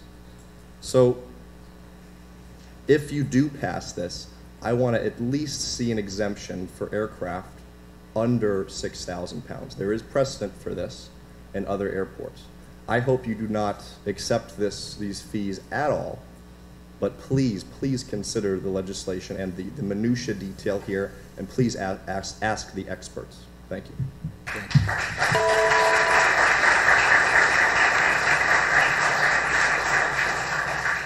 Sharon Sarah. Hi, I'm Sharon Sarah, and that's my boy. It's his birthday, and he came here. I just want to start out, I've been an attorney, not a 30-year-old attorney, but a 30-year attorney, as you can see by my white hair. First, I want to ask that the commission remove the landing fees from this ordinance to have further research into how to impose these fees, who to impose them on, if at all. If you take a look at Tallahassee, Tallahassee has the fees. Vector, of course, is the only player in all of these airports. And they are exempting any aircraft that is under 6,000 pounds, because any aircraft under 6,000 pounds isn't causing any kind of damage to that airport. And it's very important that we pay attention to what is going to happen with regards to the aviation industry across the United States, not just in Florida, but Florida will be impacted considerably. As an attorney, I'm concerned about antitrust laws being violated. They are supposed to be reasonable. These fees are supposed to be created from reasonable and non-discriminatory methodology. Here we've got 4 or 5 airports right now that are getting together through Vector, apparently, and they are price fixing these fees rather than seeing what their individual needs are and how each player that comes into the airport is using the airport. You may have a percentage, a higher percentage of different types of traffic. You have to see what that traffic does and how it impacts before you set a fee. Now, we also want to take a look at 49 USCA 41116, and that has to do with reasonableness. Is it reasonably, is what the pilot, the majority of pilots who are going to experience these fees, is it related to their usage of your airport? And if it's not, then there's a problem, and that's why Tallahassee chose 6,000 pounds or greater to impose the fees, because those are corporate pilots. Those are the big planes. Those are 10,000 pounds pounding on your runways and your taxiways. That's causing your problems. I would hope that in the event that you actually pass this ordinance and include the landing fees, hopefully you will not, that you also, I would respectfully request that the proposed landing fee schedule be pulled from the ordinance pending more research. A landing fee schedule must be non-discriminatory, must be reasonable, and it's vital for the landing fee schedule not to interfere federally preempted controlled airspace. Thank you.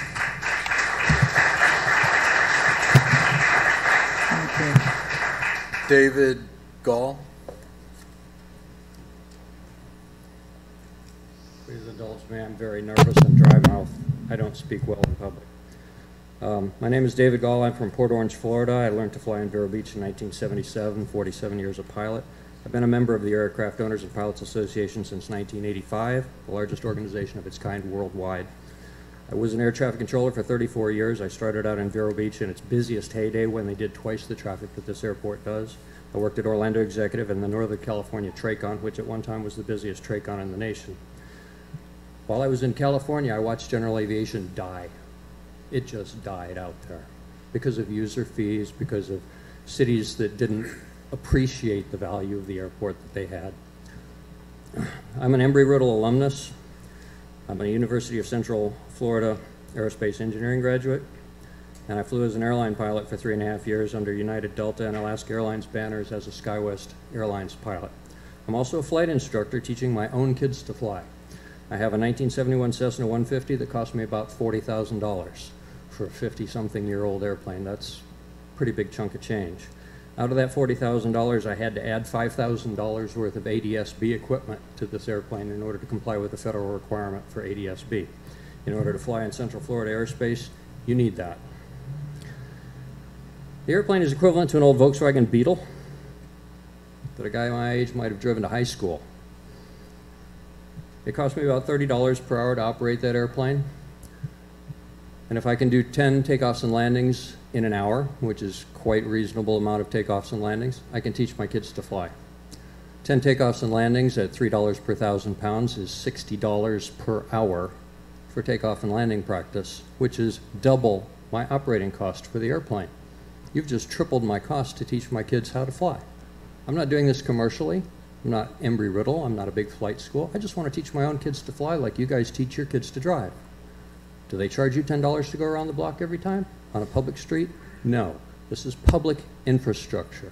It's here for the benefit of all of us, and it does benefit all of us. This proposal would triple my direct hourly operating costs, and I'd like to rebut to the staff that it's ludicrous to advertise a bid locally for 15 days when the known vendor who instigated this proposal is not even a U.S. corporation, but a German corporation. If you're going to advertise locally and your one vendor is from out of the country, maybe you should advertise your bid for a little bit longer and outside of the state. I'm not going to have time to get through all of this, I'm sorry. I don't think this proposal fits in with the National Plan of Integrated Airport Systems or the Florida Airport System Plan. If your staff did not brief you on these things and how Ormond Beach Airport fits into these plans, I suggest you withdraw this plan, spend more time with staff, find out where this airport fits in the plan, and make it fit. I've got twice as much to say. I'm sorry. Thank you.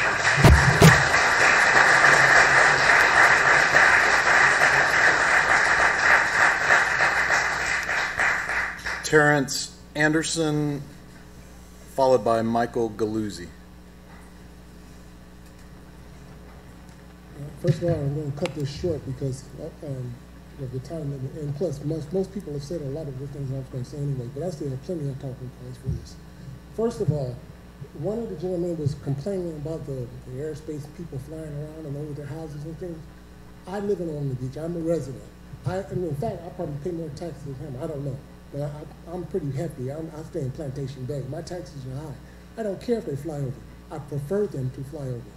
Secondly, this landing fee thing affects the landing, just like the pilot was saying here about the 737s and stuff. Most people don't realize when you get on that plane yourself, those pilots are required to cut the autopilot off once they get so close to the ground. The planes are required, if they're equipped, to do autopilot all the way to the ground, and it's only once a month for most of those planes that are equipped to do that. But the ones that have to do it physically, you have to cut that autopilot off and be able to fly that plane to the ground. That's why it's so important for them to know how to land that plane. The most dangerous portion of flight is the landing phase. More people get killed landing than any other type of accident. And if they don't know how to land that plane and you start shortening up their curriculum to save money, that means there's going to be less training in them landing that plane. If I don't know how to land that plane, guess what? I'm crashing in your house. Kill your kids, kill your wife, kill you. So I think that's very important for them to be able to land these planes and to land them safely. And the pattern, and what we call the pattern, when you fly around and around and around, it teaches you more phases of flight than anything else because you get your ascents, your descents, your turns, your banks, everything is in that pattern. So that's a very important phase of flight. And as far as them saying that it's they're buzzing over the house and stuff, Ormond Beach sits under a shelf, under the Daytona International Shelf, a Class C shelf. It's 1,200 feet where it starts. The pattern altitude is only 1,100 feet due to the altitude. So that means that gives them 100 feet. They have to stay low to not violate that space. So that's, if he doesn't understand that, that's why they have, you give this noise and things. But again, that landing is very important for them to learn how to do this because they can't do it. As far as going to the airlines, and they cut that autopilot off, if they can't do it by hand, guess what? Somebody's going to get killed.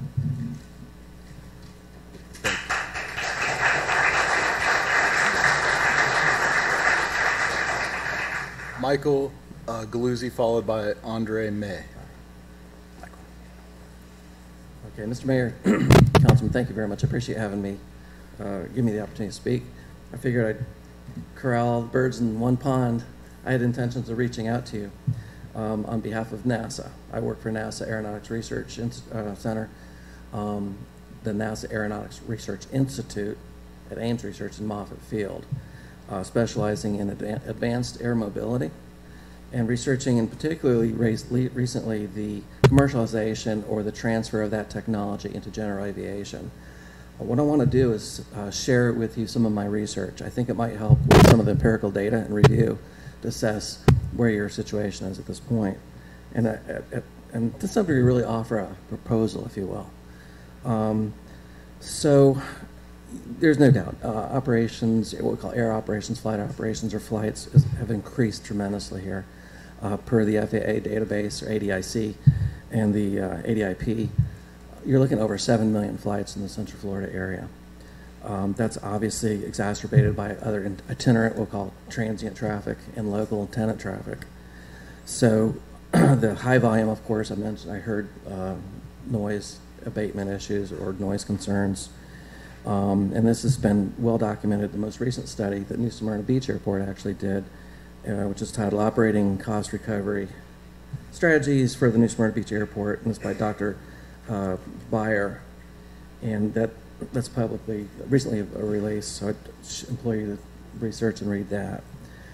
Okay, so point is, as I mentioned before, I'm looking and reviewing what we call AAM technologies, Advanced Air Mobility. This is what we call electric vehicle, EV aircraft, EVOL, if you've heard of the term. So why does this matter? So we think, NASA, the NARI group, feel this area is a beautiful microcosm of what a future AAM environment would look like. It's an integration of autonomous vehicles with general aviation. What we want to do essentially is propose, a number of things.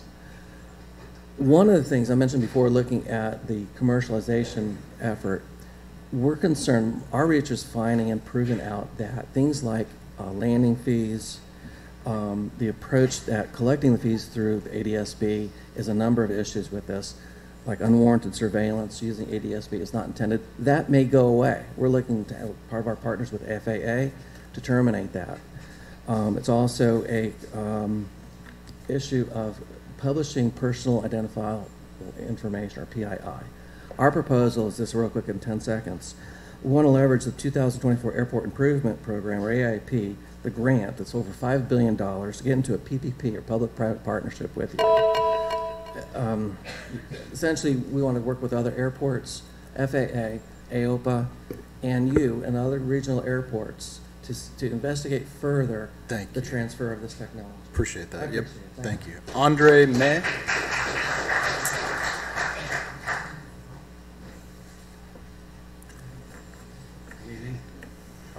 Thank you for allowing me to speak. Let me give you a little bit of my background. For about 35 years, I worked with one of the largest international flight schools in Central Florida. We're accredited. During that time, I was running admissions for 15 years, accreditation for 23 years, the VA immigrations for 34 years. And the demographic of the school was pretty much 70% international. We had about 60, 80 countries used to come down. In the U.S., obviously, given the pilot shortage, has been increasing, so that's been a good thing. We're excited about that. One of the things that people don't see, and I know Ron and a lot of people coming up and actually talking about what's actually happening, is that Europe and the rest of the world charges so many fees that the United States really is #1 in pilot training around the world. Everybody comes here because it's cheaper, and believe me, it's not cheap.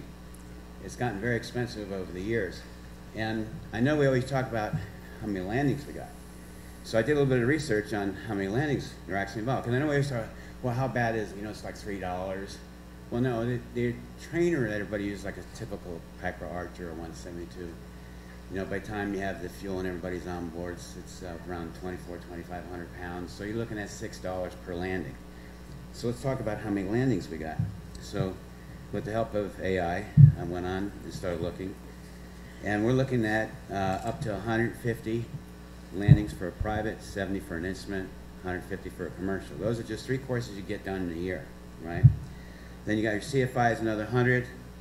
You got your II, your second instructor course, which is 50, and then your multi-engine, which is 20.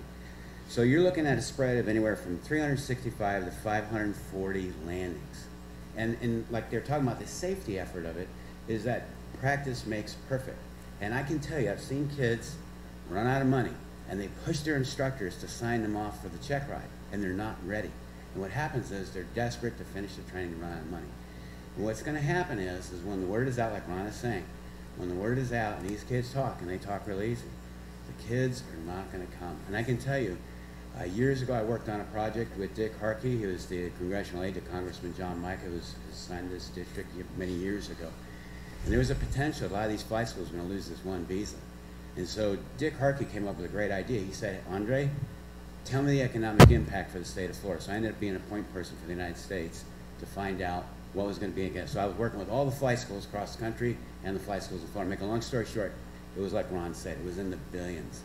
So I get it, these guys come in and they like, hey, listen, I'll take care of your problem. I know you've got money you need for the airport, you got to fix it. You guys don't have to do a thing. And then the airport manager is like, hey, I don't have to do a thing. These guys are going to do it all for us. We're going to use this ADSB information. And all the pilots here, pretend they're all pilots, every time they come in, they're going to have to pay. Thank you, Andre. Yeah, thanks for your time. Yes, sir.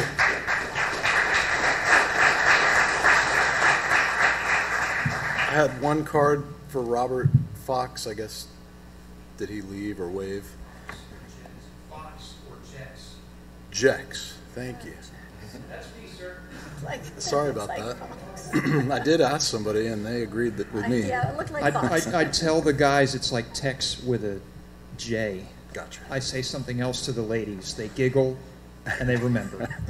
Okay, I'll keep my remarks very brief. 3 minutes is not enough to do justice to this highly controversial proposal. So as the last speaker, I suppose, Mr. Mayor, members of the commission, thank you for the opportunity to speak, my first and hopefully not my last. I will summarize what others have brought forth to the table tonight for consideration in closing. This proposal is not ready for prime time and may never be. It will not improve safety. It will not improve pilot production in an industry that desperately needs more pilots. It will not improve revenues at the airport in the long term. In the short term, it will, until people get the word that Ormond Beach is charging a landing fee for, correct me if I'm wrong, Mr. Director, each and every landing. He's not shaking his head yes. Each and every landing will generate a user fee.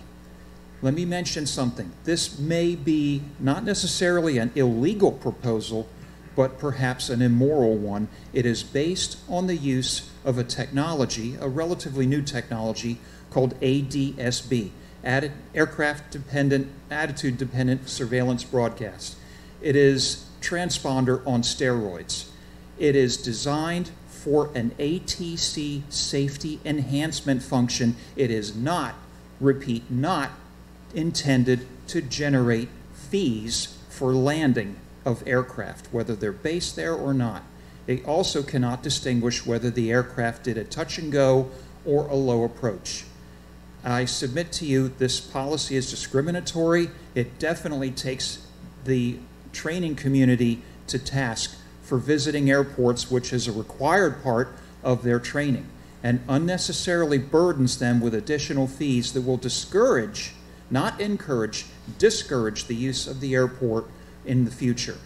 I submit to you there are more positive ways to approach the generation of airport revenue. As commissioners, of course, you need to be thinking about how to raise money in the long term. I get that. Let's talk about generating businesses that the public wants to come to Ormond Beach Airport and use. Perhaps an aircraft overhaul service, an engine shop, a propeller shop. We have a helicopter training facility, a helicopter repair facility that doesn't yet exist. Let's take the high road on this, Mr. Mayor, members of the commission, and generate businesses at the airport that the aviation public wants to use. I yield back the balance of my time. Thank you.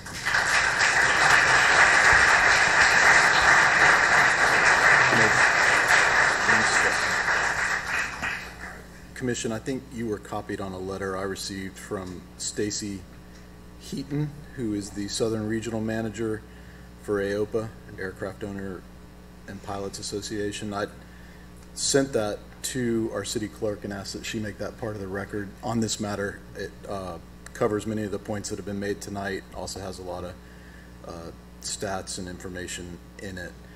And Commission, we can now go to discussion. Do you want a motion? On 10A, or if there's a motion. Sure. I'll move for discussion. I'll second for discussion. Okay, moved and seconded, and we'll start with you, Commissioner Sargent. Thank you, Mr. Mayor, and I have lots of comments, but I think I'll keep it brief. Thank you to the residents for coming out. Back in October 6th of 2015 at the Airport Master Plan Update Workshop, Commissioner Boehm at the time noted that he read that we were only in $177,000 in debt. So that kind of answers where you thought about 9 years ago. Here we are 9 years later, and we're operating at over $1 million in debt. We're looking at ways to explore this. So I have a question for staff. Was this item presented to the Aviation Advisory Board?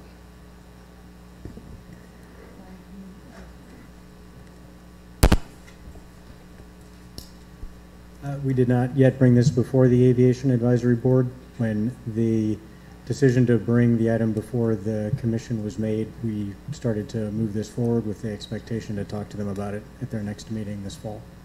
Well, I think it's important that we would have them advise us before we are making a decision on something. That's why we have an and Aviation Advisory Board. And let me be clear, I'm not a no on charging a fee, but I think we need to look at everything, look at all the options. And here we are. Several months ago, I said I would appreciate if we had an Aviation Advisory Board that met more than as needed when we are operating at a negative $1 million in the red. With that, Mr. Mayor, I mean, I have a lot of other comments I could make.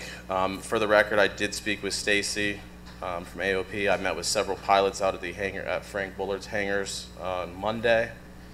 I would like to make a motion to table this item and the next item, Mr. Mayor. I second that. All right. Did you want to withdraw your motion on 10A? Because we had a motion and a second for discussion. Yes, I'll withdraw my motion on 10A and make a motion. And the seconder will withdraw? I forget. Yeah, you I said. Sorry. Okay. Our second. I'll withdraw. Perfect. Then I'll make a motion to table items, resolutions 10A and 10B. Is there a second? Second.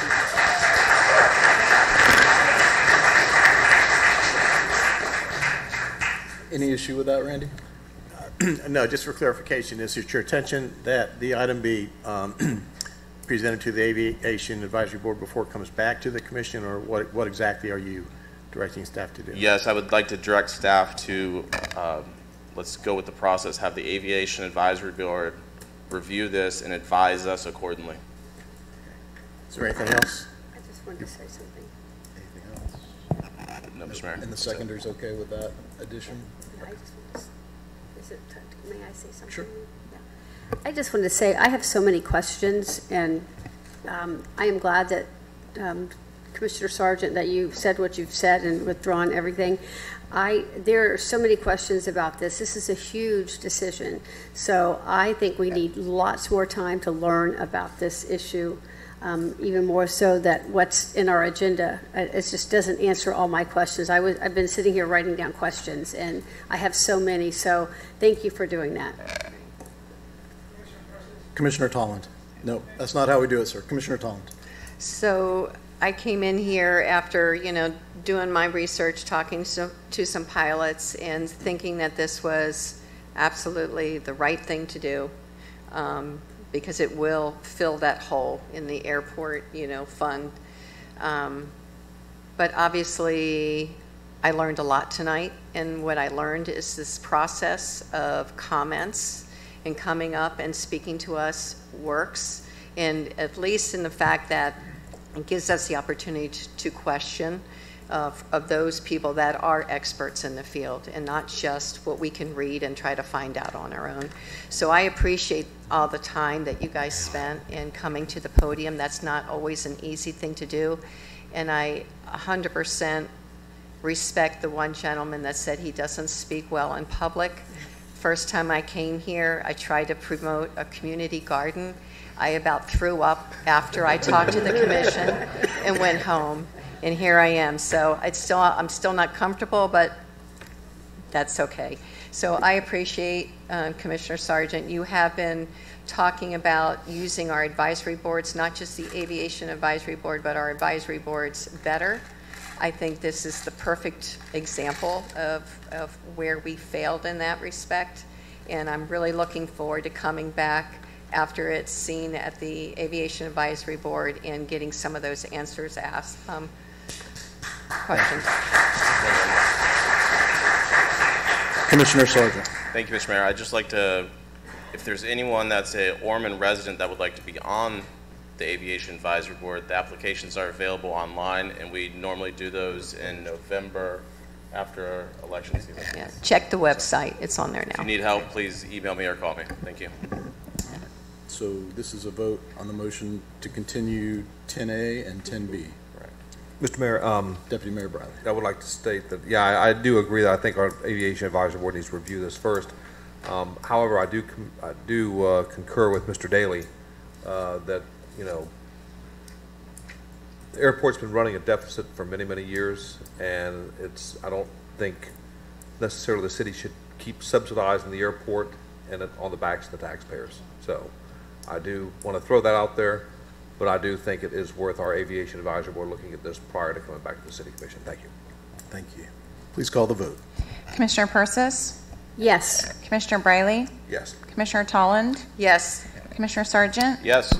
Mayor Partington? Yes. 10C. Resolution number 2024-159, a resolution appointing a member and an alternate member to serve on the Opioid Abatement Funding Advisory Board, establishing term and conditions of service and setting forth an effective date.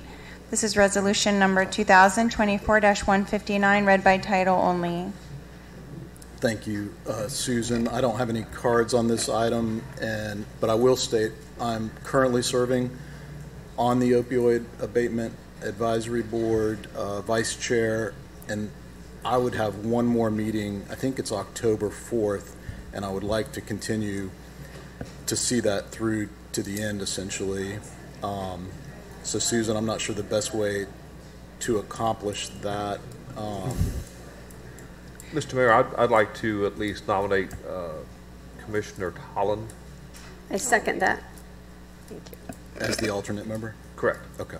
They stole my thunder. And I would Thank you. I would continue. You guys are going to get a chance to do Of course this you again can. in November or December or whenever you make all these. This- And I'm sorry, Mayor. This- presumably Commissioner Tolland would then bump up possibly to the rep, but I would appreciate and be honored to be part of that opioid abatement. awesome. I know you've already Thank been you. to many of I've the been to a meetings. few meetings watching, so I'm be honored. Thank you. So we have a motion and a second. You need anything else at this point, Susan? This appointment would be for 2 years, starting October 1st. So when I spoke to the representative from the county, she said we could either, Mayor, you would continue for the 2 years and we have an alternate, or we could reappoint you, and then who would replace you, and then also an alternate. I would. Yeah, I don't like that. Yeah. My intention is to serve out the remainder of my term along with my mayoral duties, and then there would be a vacancy. I think at that point, you would be able to, the way I remember the rules Yeah. being written, because we voted on them, as a board, they would. Yeah, I think come Commissioner back Tolland to could you. be the alternate until, when the mayor resigns from the board, we could appoint Commissioner Tolland as the primary member.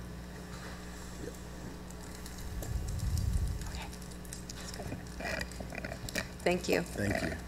So please call the vote. Commissioner Briley? Yes. Commissioner Tolland? Yes. Commissioner Sargent? Yes. Commissioner Persis? Yes. Mayor Partington? Yes, and thank you, Commissioner Tolland, for your willingness to serve. 10D. Resolution number 2024-160, a resolution accepting a proposal from Brown & Brown Insurance Services, Inc. for the provision of property, liability, and workers' compensation insurance for various lines of insurance coverage through various insurance carriers, including property, inland marine, auto, physical damage, excess workers' compensation, crime, accidental death and dismemberment, police officers and firefighters, National Flood Insurance Program, NFIP flood, pollution, professional liability, EMTs and paramedics, general liability, including law enforcement liability, tenant and user liability, TULIP, special events, cyber liability, and active shooter liability insurance, authorizing the execution of documents relative thereto, authorizing payment therefore, and setting forth an effective date. This is resolution number 2024-160, read by title only. Thank you, Susan, and I'll ask our Finance Director, Kelly McGuire, to speak on this item. Thank you very much. We received 2 proposals for our insurance RFP. One was from Brown & Brown for $1.5 million, and the second one from Foundation Risk Partners, that was $1.65 million. Neither provided the flood insurance information because the rates were not available at the time that the proposals were open. We have received that since then, so that adds $20,000 to each of these 2 proposals. In addition to that, there were 4 coverages that we have listed here that Foundation Risk Partners did not quote specifically. They indicated that they would assume our existing coverage. So for purposes of doing an apples-to-apples comparison, you need to add approximately $30,000 for those 4 lines of coverage. And so there were 2 criteria that we used. Price was one.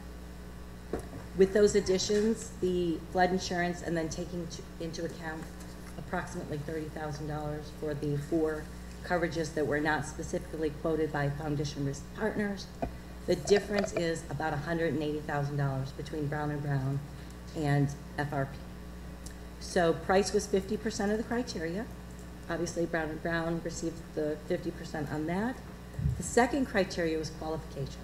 So we looked at not just the qualifications of the firms, but we looked at the qualifications of the underlying trusts. So Pidgeot and FMIT. The firms, both highly qualified, obviously. They've been in business a long time. Certainly the individuals that are in those firms are highly qualified and capable of providing the services we need. We looked at the underlying insurance trusts, Pidgeot and FMIT. Both of those are financially sound firms capable of paying our claims. So for the purposes of qualifications, we deem them to be equal. So our recommendation to you is to award to Brown & Brown because they have the lowest premium. I'm happy to answer any questions, and we also have Steve Farmer here from Brown & Brown if you have questions on their proposal. Thank you, Kelly. If we have questions, we'll come back to you. Okay, thank you.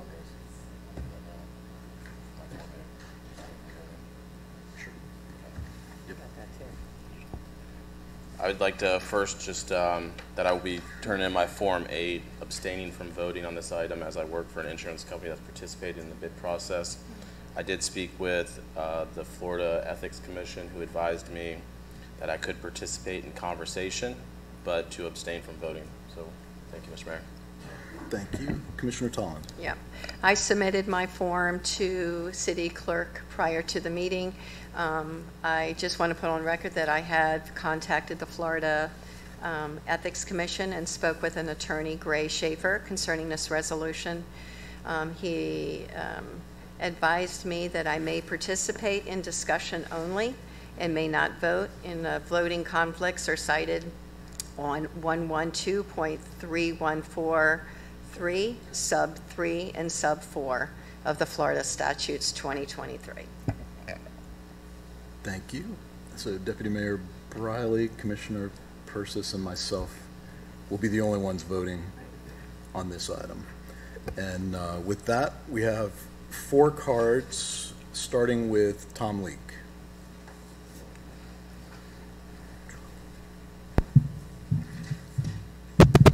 Thank you. Just to make clear, I'm here in my capacity as the Chief Legal Officer of Foundation Risk Partners. You know, FRP is proud to be an Ormond Beach-based company. We have 120 employees right down the road, and we have been proud to be an Ormond Beach success story. We've risen to be the 20th largest insurance agency in the United States in only 7 years.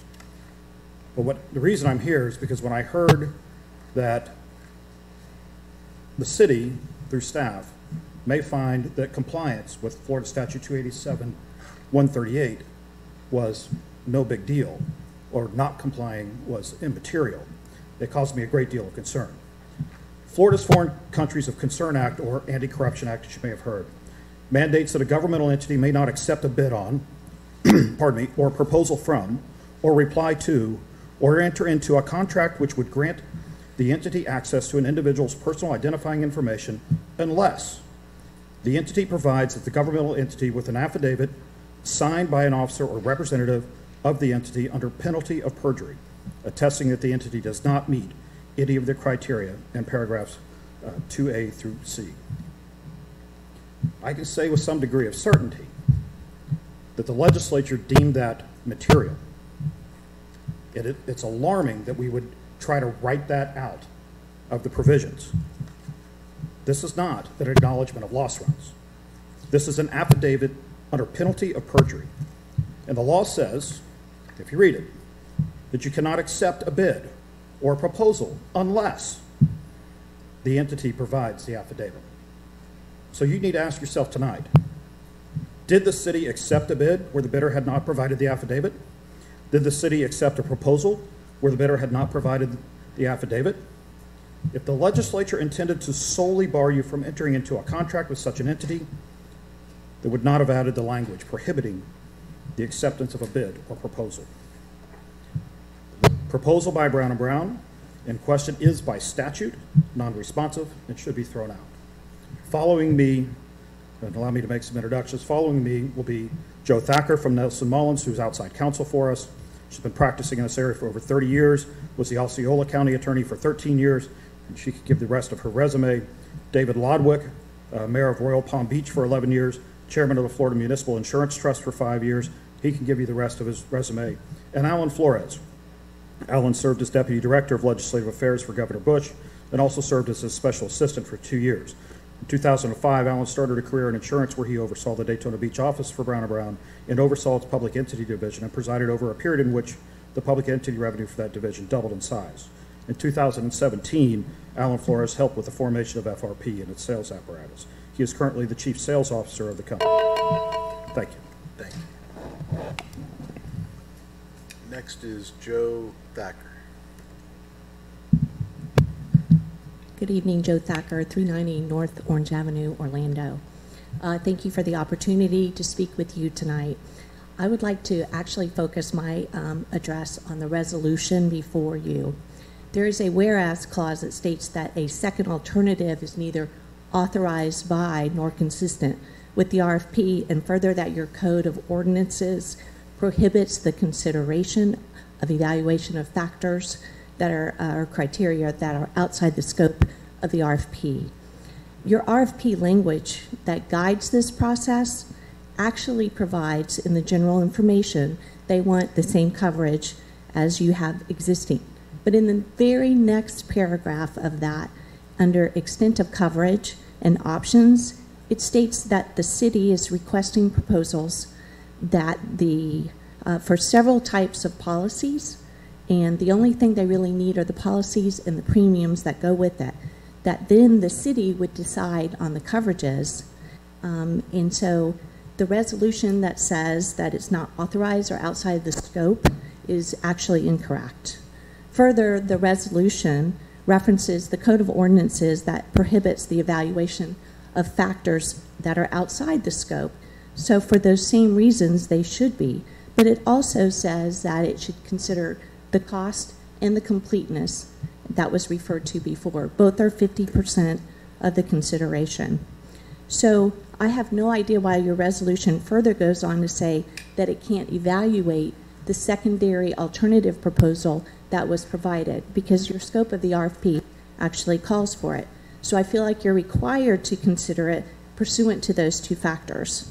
I'd also like to point out that your code provides that all specifications in an RFP shall be drafted so as to promote overall economy for the purposes intended and encourage competition in satisfying the city's needs and shall not be unduly restrictive. And that's straight from your code.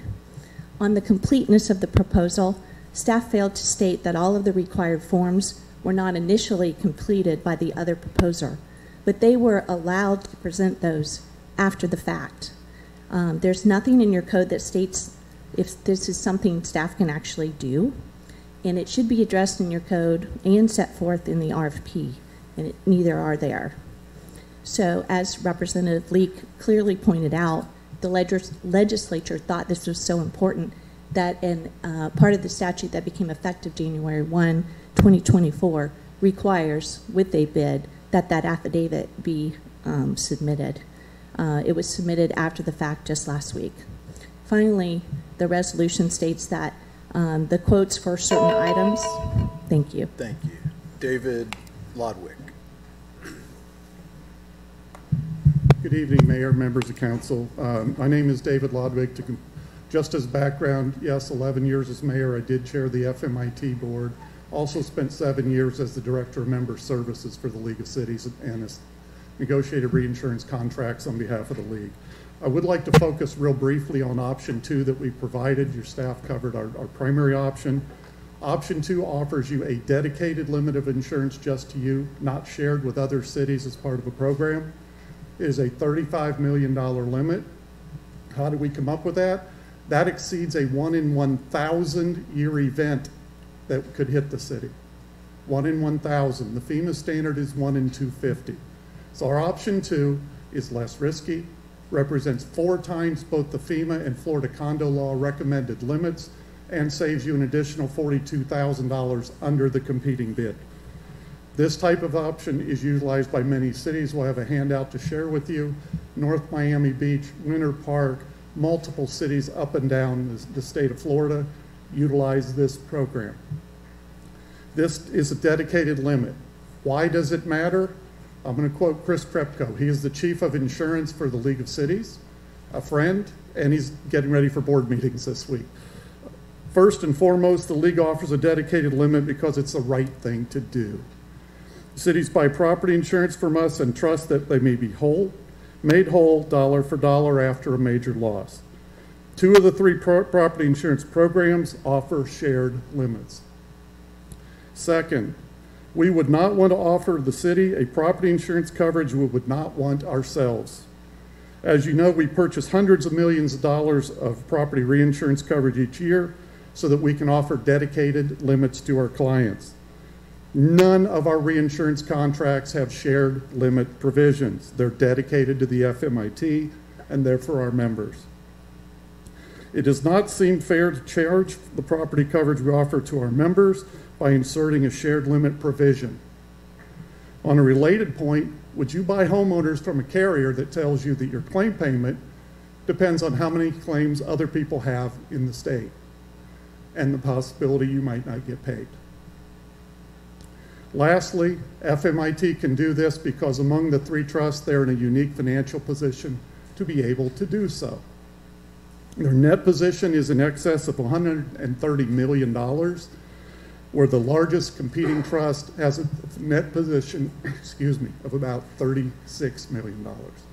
When you're 4 times larger and you want to do it for the right reasons, that's what you do. I'm here tonight specifically if you have questions on this issue later. I would be more than happy to assist. Thank you very much. Thank you. And Alan Flores. Thank you, Alan Flores, 225 Landmark Circle. Thank you, Mayor. Thank you, Commissioners. Thank you, City staff. I would like to thank Kelly McGuire. She gave me a call on 2 occasions, and we did discuss this matter at length. She didn't rush me. She gave me an opportunity to explain where we are. Obviously, we've agreed to disagree, and that's okay. Except that she's also told me that we had an opportunity to present to you today the reason why we believe that you should consider our option. Now, to reiterate Representative Leake's statement, we do believe that in the interest of bid fairness and showing a sign to the vendors, whether it's insurance or not, you have to follow rules. You don't follow the rules, then you are disqualified. In fact, when I ran Brown & Brown's Public Entity Division, on 2 occasions our firm was disqualified because we did not respond to an affidavit. These things are important, especially one related to a Foreign Corruption Act. But more importantly, and because of my expertise and my history in this business, specifically with public entities, I would say to you, this is a better option. It's a better option because the way that you have to look at it, and if you look at pages 2 and 3 of the handout that we provided to you, you'll see there that we tried to simplify it for lay people because we have made a business of complicating insurance and we're sorry for that. But the reality is that FEMA, OIR, carriers, industries, we all purchase insurance based on the risk factors. And so this is less risk, more savings. It's less risk because, again, the standard that is used is it a 1 in 250 limit? Is it a 1 in 500 event? It is a 1 in 1,000, 1 in 5,000. What I did was showed you a graph that has an equivalent. Category 3, Category 4, Category 5 storm. So to put it into layman's terms, that's what a 1 in 250, 1 in 500, 1 in 1,000 mean. If you go with our option, you are buying a 1 in 1,000 probability factor. That is all your own. So when a claim occurs, and unfortunately it will, when it occurs, you don't have to share it with 8 other municipalities in Volusia County and hundreds of other public entities in the state of Florida. It's yours. Theirs is less. It's 1 in 250. Why is it 1 in 250? Because you have to share it. Because it is a truly shared limit. That's not me saying that, although I am an expert on it because I presided over it for 10 years. It's a disclaimer in their proposal, and on page 3, that disclaimer is written there. So again, thank you for your time. We believe that we're doing the right thing by offering you this option, and we are proud to present that to you as a testament to how hard we want to work on your behalf. Thank you. Thank you. And Kelly, do you want us to go to you, or Steve, you want to take a swing on your proposal? Okay. Do you have anything else? I'm happy to answer any questions. Commission, any questions? You guys can participate, you just can't vote, correct? Yeah. So feel free if you have questions. I don't have any other I'm cards. concerned with the points that Representative Leak brought up. I just want to make sure that everything is, first of all, that things are in compliance.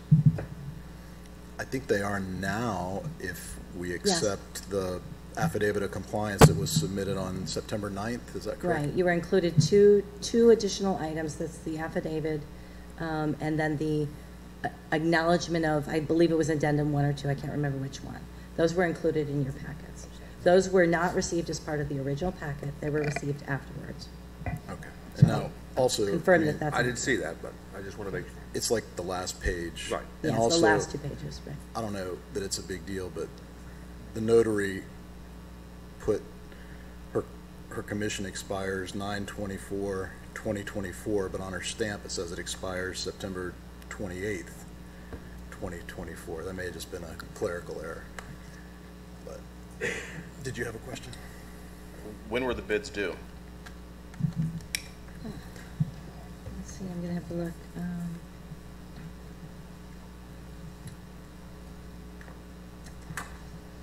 Need to go back to the original RFP.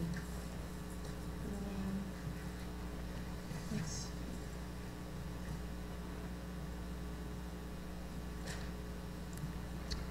June 9th.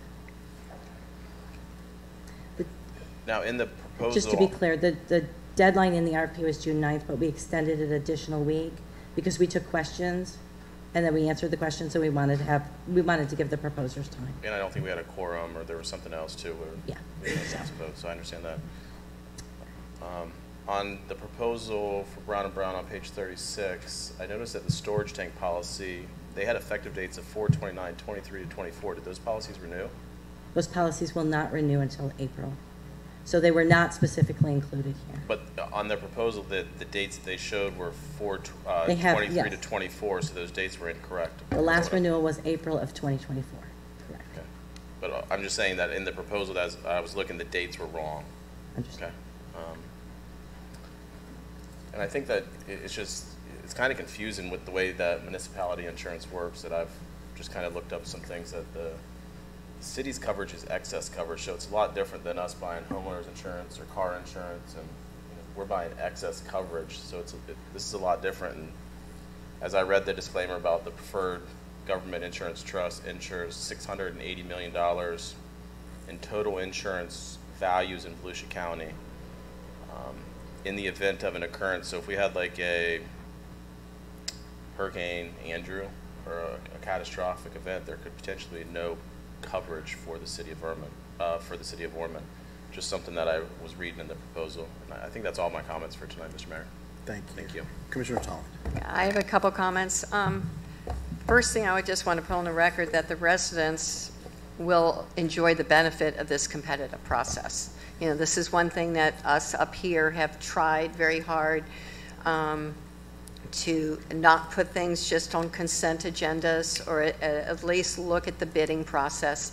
Keep it transparent, keep it fair, make it competitive, because at the end of the day, our residents will be the ones that are the winners in that. You know, I know that our rates have increased over the last few years without this process or without bidding it out, and I just think it's a little curious that this year we have come up with a bid that's $300,000 less than last year, when everything else is increasing in life. I will say I had some insurance kind of questions, but my brain doesn't really handle all of that. But what it does handle is bid fairness. This is my takeaways. Following rules. I'm a real big rule follower, and if we don't have the proper if we didn't follow the proper rules, I think that's a problem, and I think that sets us up for issues down the road. And then I also just question that less risk, better priced, and that not shared policies. I did not realize until I just saw the handout how those policies work. So I have a lot of questions, and I don't feel like I'm smart enough to ask those questions, but I do have questions. Do you want to? So for now, that's it right now. I want to hear the rest of you all. Deputy Mayor Briley. Well, I concur with Commissioner Tolland. I do have a lot of questions, especially some of the points that have been brought up this evening, but I too am concerned with the shared limit, the shared payment, the shared program rather. I'm kind of on the side of the 1 in 1,000-year storm event, but I would like to hear more.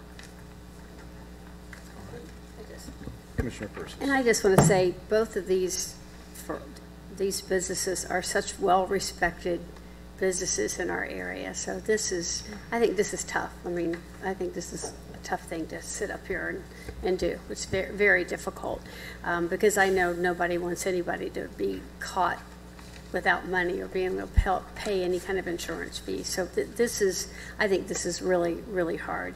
But I think we just have to look at the facts. I'd like to ask Randy if you have anything you would like to say about what you've heard tonight. Well, I think what you have before you is the best recommendation from the program committee that heard the presentations and is making the recommendation. I was not present at the presentation as part of that committee. My understanding that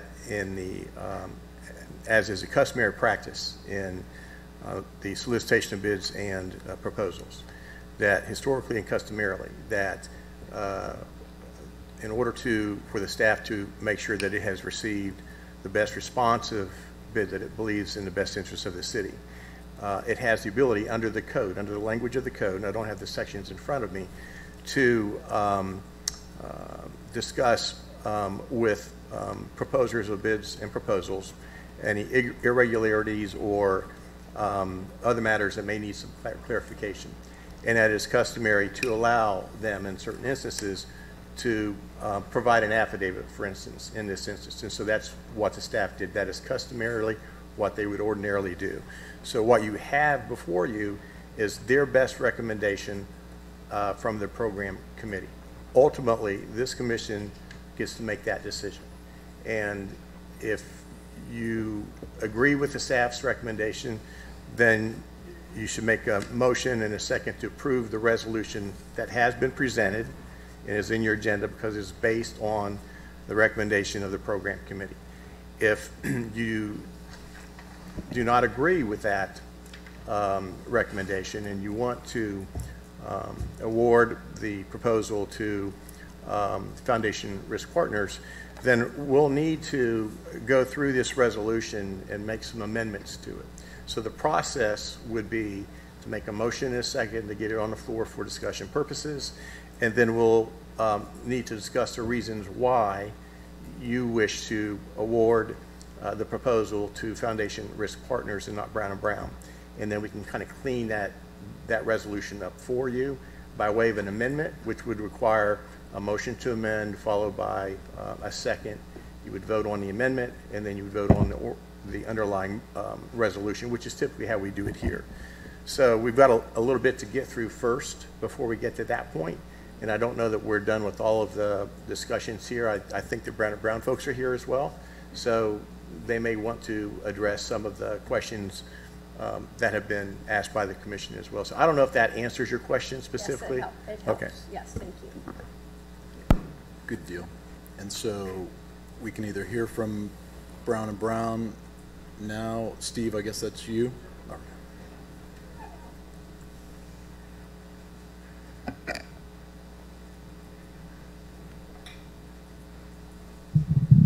Good evening, everyone. Steve Farmer, Brown & Brown, Executive Vice President. 105 Riverside Drive as well, longtime resident here in the city of Ormond Beach. We do this all the time. I have served at the pleasure of this commission for almost 20 years and have worked very closely with your insurance committee over that time. I would tell you this, I've worked with a lot of public entities. I had the great opportunity of working with Alan for a long time. This is the best insurance committee I've ever worked with, the most conscientious insurance committee I've ever worked with. And I can tell you that in working with them through the years, meeting with them as many times as I have, they really understand insurance. Now, as far as Pidgeot goes, Pidgeot has been a partner with the city of Ormond Beach for almost 15 years. They do have a shared limit program. They are very transparent about that.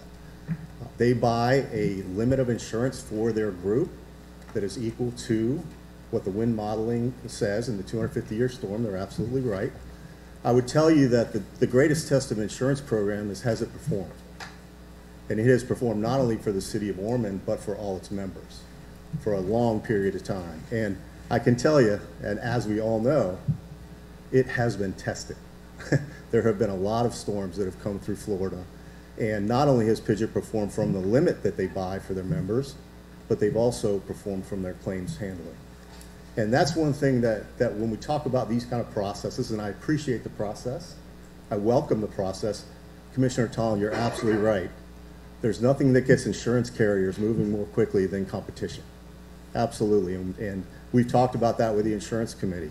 On the topic of loss limits versus full limits, loss limits they have their place. Generally, buying a lower wind limit than you have a total insured value is done out of necessity because you can't buy up to your total insured value, which you're able to do with both Pidgeot and the FMIT program. We have discussed loss limits with this insurance committee every year for the last 10 years as the property market has gone up. And you're absolutely right, your rates have gone up over the years. And we have tried our best to manage it. We have delivered quotes on loss limit programs. We have delivered alternative risk programs. And Pidgeot has always been the best for the city of Ormond Beach, not only from a pricing standpoint, but from a claims handling standpoint. And I would also add that the risk manager for the city of Ormond Beach, who has since retired, hope Christina is enjoying her retirement, but was on the member advisory committee for Pidgeot for a very long time. She was a part of the decisions that were made on behalf of the trust throughout the years. And we've offered that to the city of Ormond Beach. I'm not sure who's going to catch the insurance hot potato, but whoever does is going to get the opportunity to sit on that board as well. So we responded to an RFP. We responded to the letter of that RFP, and we delivered a program that is well known to the city of Ormond Beach, provides incredible coverage to the city of Ormond Beach, and yes, about $300,000 of savings to the city of Ormond Beach. And we're very proud of that. And I would tell you that it's not, the competition is part of it, Commissioner Tolland, but the market, believe it or not, is improving, especially in large commercial property. And I'm not going to pat myself on the back, but I've been in this business for 30 years. I have some pretty strong relationships. And believe me, as a resident of the city of Ormond Beach, and as someone who grew up here, I call in all the favors I can on behalf of the city. So we're proud of our response. We're proud of what we've delivered. Your insurance committee has recommended it, and we hope that this commission will accept that. And I'm happy to answer any questions that you have. Thank you. Stephen, any questions for Stephen? Nope.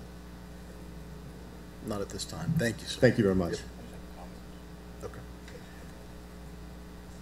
Just to piggyback on what Commissioner Tolland said, I'd like to go back with some historical data. On 2015, our insurance for the city of Ormond Beach was $691,878. Last year, we incurred a 43% increase, which bumped our insurance up to $1.2 million. Then we sent it out for bid, and the residents of Ormond Beach are going to see a $300,000 decrease. So the process works, like you said, Commissioner Tolland, on competition and bidding these big projects or big line items, if you will, out. So those were the historic data that I had from the finance director, and just wanted to share that. And I promise that's my last comment for tonight. Kelly, I'm going to ask a couple questions if you can help me out.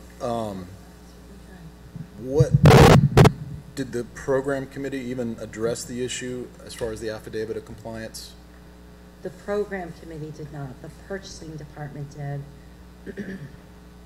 And as Randy said, they followed their typical procedure.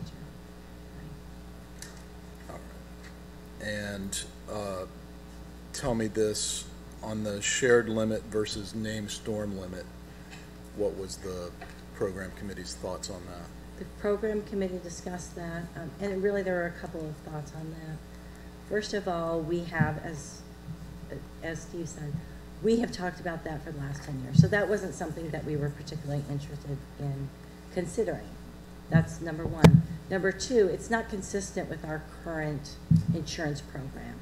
And that is part of the issue here, is that a $35 million sublimit is not consistent with our particular program that we have. And the RFP called for proposals that were equal to or comparable to, right? So that's our scope of service we're working with.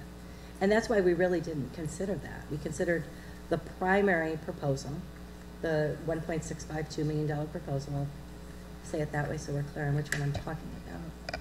And we didn't go into a lot of conversation about the other one because from our standpoint, it didn't meet the scope of service. I will also say, and this is true of all of our proposals when we do an RFP, we don't allow a proposer to give us 10 different options, right? We don't allow that unless we specifically ask for it in the proposal. They give us one option, every proposer gives us one option, and we evaluate those. So the concern we have here, I suppose is the best way to frame it, is that we didn't ask for sublimits. We didn't ask for other options, right? There are insurance companies out there or agents of record out there that may have provided us proposals beyond Brown & Brown and financial risks. So that is the concern that I will talk about with respect to being in charge of purchasing, right? We tried to define that scope of service so that we are comparing apples to apples, not apples to oranges, because then the evaluation becomes extremely subjective. All right. And I mean, it's fair to say we want the absolute best coverage for our residents for the lowest possible cost. Okay. And both of these firms are equally highly qualified to deliver that, correct? They're very qualified, and the underlying insurance trusts, you know, we have no concerns about them paying out claims. Either one of them. I'm looking at Fort Myers, Winter Park, Northport, North Miami Beach, not slouches of cities that have gone with the Florida Municipal Insurance Trust, highly respected. And so I'm not sure I understand why the committee wouldn't accept differing proposals. I mean, where are we going to get caught in a problem going with similar insurance programs to these other cities that have not had a problem with them? I mean, Fort Myers was just hit with Ian a year and a half ago. I don't think they had any issues with FMIT from everything I've heard. I was just down there on a coastal resiliency seminar listening to how they recovered and didn't hear any problems with their insurance. But I guess that's what I'm trying to get to, is the absolute best coverage for the lowest possible price. And you're saying the $35 million per limit somehow doesn't provide that? No, what I'm not saying that. I'm not saying that. I'm saying that the scope of service was not written to include that, right? It wasn't. It was written for our insured value of $163 million, roughly, with no sublimit. Okay. That doesn't mean a sublimit isn't something we should consider, right? But the problem we have is the scope of service was written a certain way. So now it becomes difficult now to try to bring that back in. Because Brown & Brown certainly could have provided us a proposal for sublimit. Whether the amount would have been more or less, I can't tell you, because we don't have that information. And there may have been others that would have provided as well. So it's more of a procurement issue than it is an issue of whether, you know, $35 million is not an appropriate limit for us. Okay. In either case, we have, of course, in addition to insurance, we have FEMA coverage as well.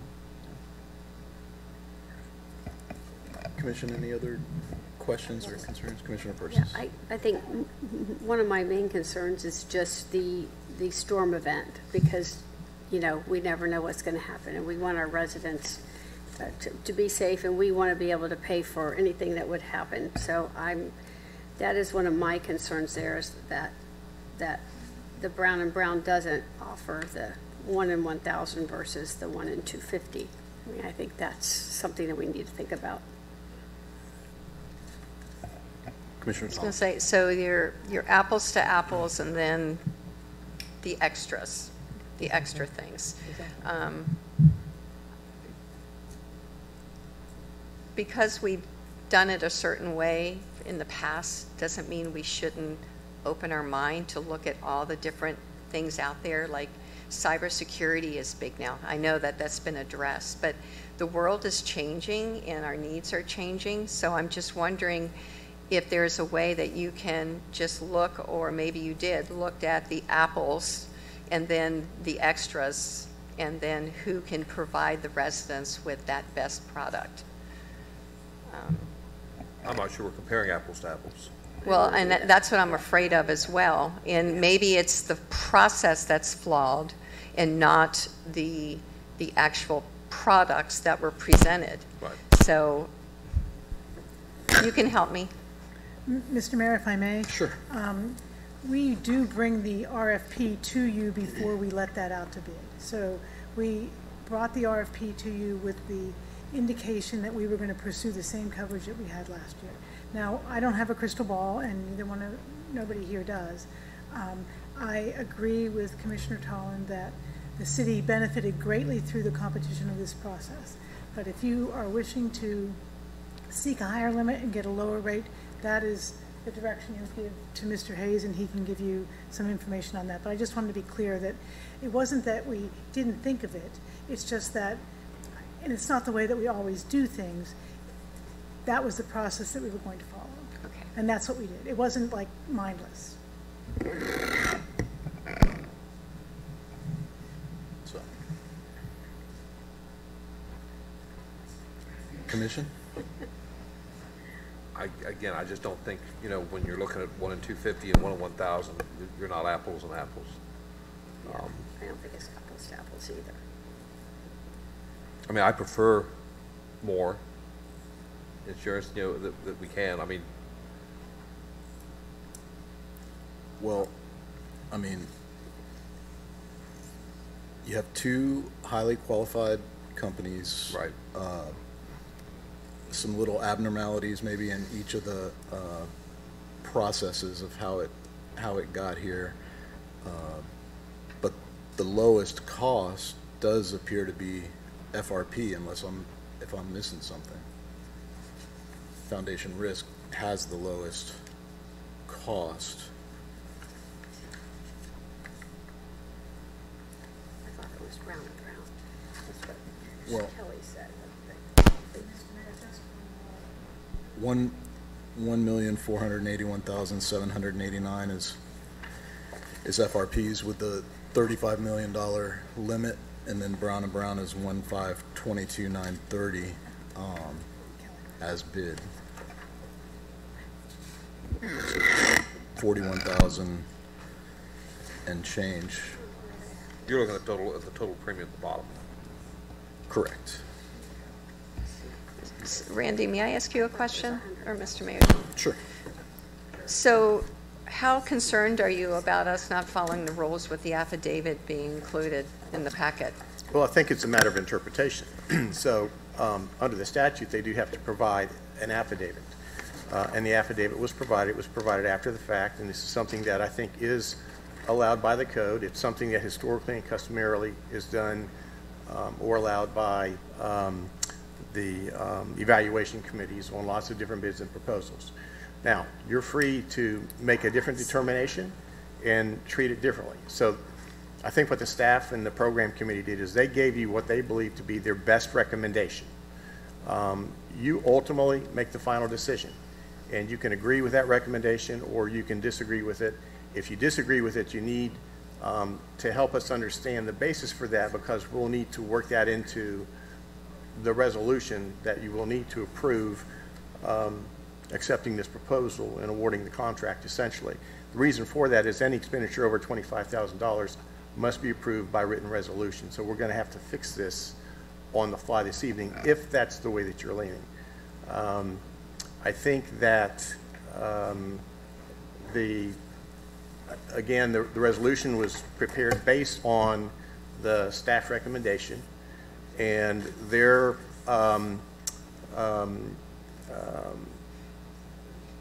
evaluation analysis of the proposals were based on the current lines of coverage. And ordinarily, when a bid or proposal is issued, it will expressly state whether alternative options are allowed or not. And it didn't expressly state that in those terms in this proposal. What it did say was, we're soliciting proposals based on the existing lines of coverage and coverage amounts. So from the staff perspective, they were trying to do an apples to apples comparison because that makes it easy for the commission. Had the staff, if they desired to solicit additional proposals, the RP would have expressly stated that. Now, what you got was a proposal from Brown & Brown. There's a question about whether the affidavit was timely submitted and whether or not that should operate as a rejection of their bid for being non-responsive, if you will. And if that's the case, then the question is, which of the two proposals from Foundation Risk Partners should you accept? I think based on the staff recommendation, it would be the option one, which omits certain lines of coverage because they were not soliciting proposals for other variations. Now, you can agree or disagree with that interpretation as well, but that's staff's best recommendation to this commission. Ultimately, you will make that determination, and then we'll do our best to put this resolution together for you. Does that help? I think it does. Well, the lowest is Foundation Risk. Right. And if I can ask a question of Mayor Ludwig, and then Steve, I'll allow you to respond as well. You started to cover it. I don't know if you had enough time in your 3 minutes, but the shared limit versus the named storm limit, can you tell me your opinion of which is best? If there's one that's best. Mr. Mayor, members of council, again, thank you. You tell me what happens, I'll tell you what's best. I think that's fair in insurance, Steve. In the event, and another reason why shared limit is a very, very relevant discussion for the city of Ormond Beach. As I sat with reinsurance companies and underwriters in London and we discussed modeling, one of their first discussions is, where do you have high concentrations in value? For most programs, probably agree, it's Tri-County, Palm Beach, Broward, Dade. That's where a lot of the values tend to be driven in the state. For whatever reason, maybe because their headquarters are here, there's a high concentration within Volusia County and Brevard County within the PGIT program. Shared limit only becomes a problem when you get near or exceed the cap that is purchased. So if it's 240 million, I believe that was the number in the proposal. I'm not going to try to quote that hardcore. I'll let Steve answer to that. But as that number gets approached, reinsurance companies stop paying because they've got to wait and collect all the claims, because anything that gets up to that 240, that's when they stop paying. Okay? The 35 million, when you look at that as a percentage of your total values, the 1 in 250 tends to run around 8 to 10% of a city's values. That's a direct hit from a category, typically a 2, maybe a 2.5 to 3. I went through a 2 at Royal Palm, so I have a little painful experience from that. The dedicated limit is set aside to you. The funds are set aside to you. They buy reinsurance specific to it and dedicate their own surplus. We know that's the number. It speeds up payment. The other factor in the two programs, because of the way the league is written with keeping risk able to write the dedicated limit, your property insurance adjuster is a league of staff employee. Under shared limit programs, PGIT will have claims liaisons to assist you, and they have adjusters that represent the reinsurance companies. Different approach, both work. I would rather appeal to the League of Cities Board on a claims issue than go to mediation with a reinsurance company. But shared limit works until numbers get big, then they become challenged. And as it states in the policy, when that limit is hit of insurance reach, the insurance company, PGIT's responsibility would end. The FMIT's would end at, if you choose option 2, at 35 million, because that's the limit that's being provided or purchased, specifically to you. Right. I hope I didn't go astray. Thank you. Stephen, did you want to respond?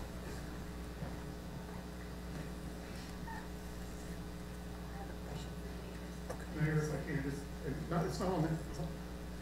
Not to argue with staff, your proposal does ask for alternatives.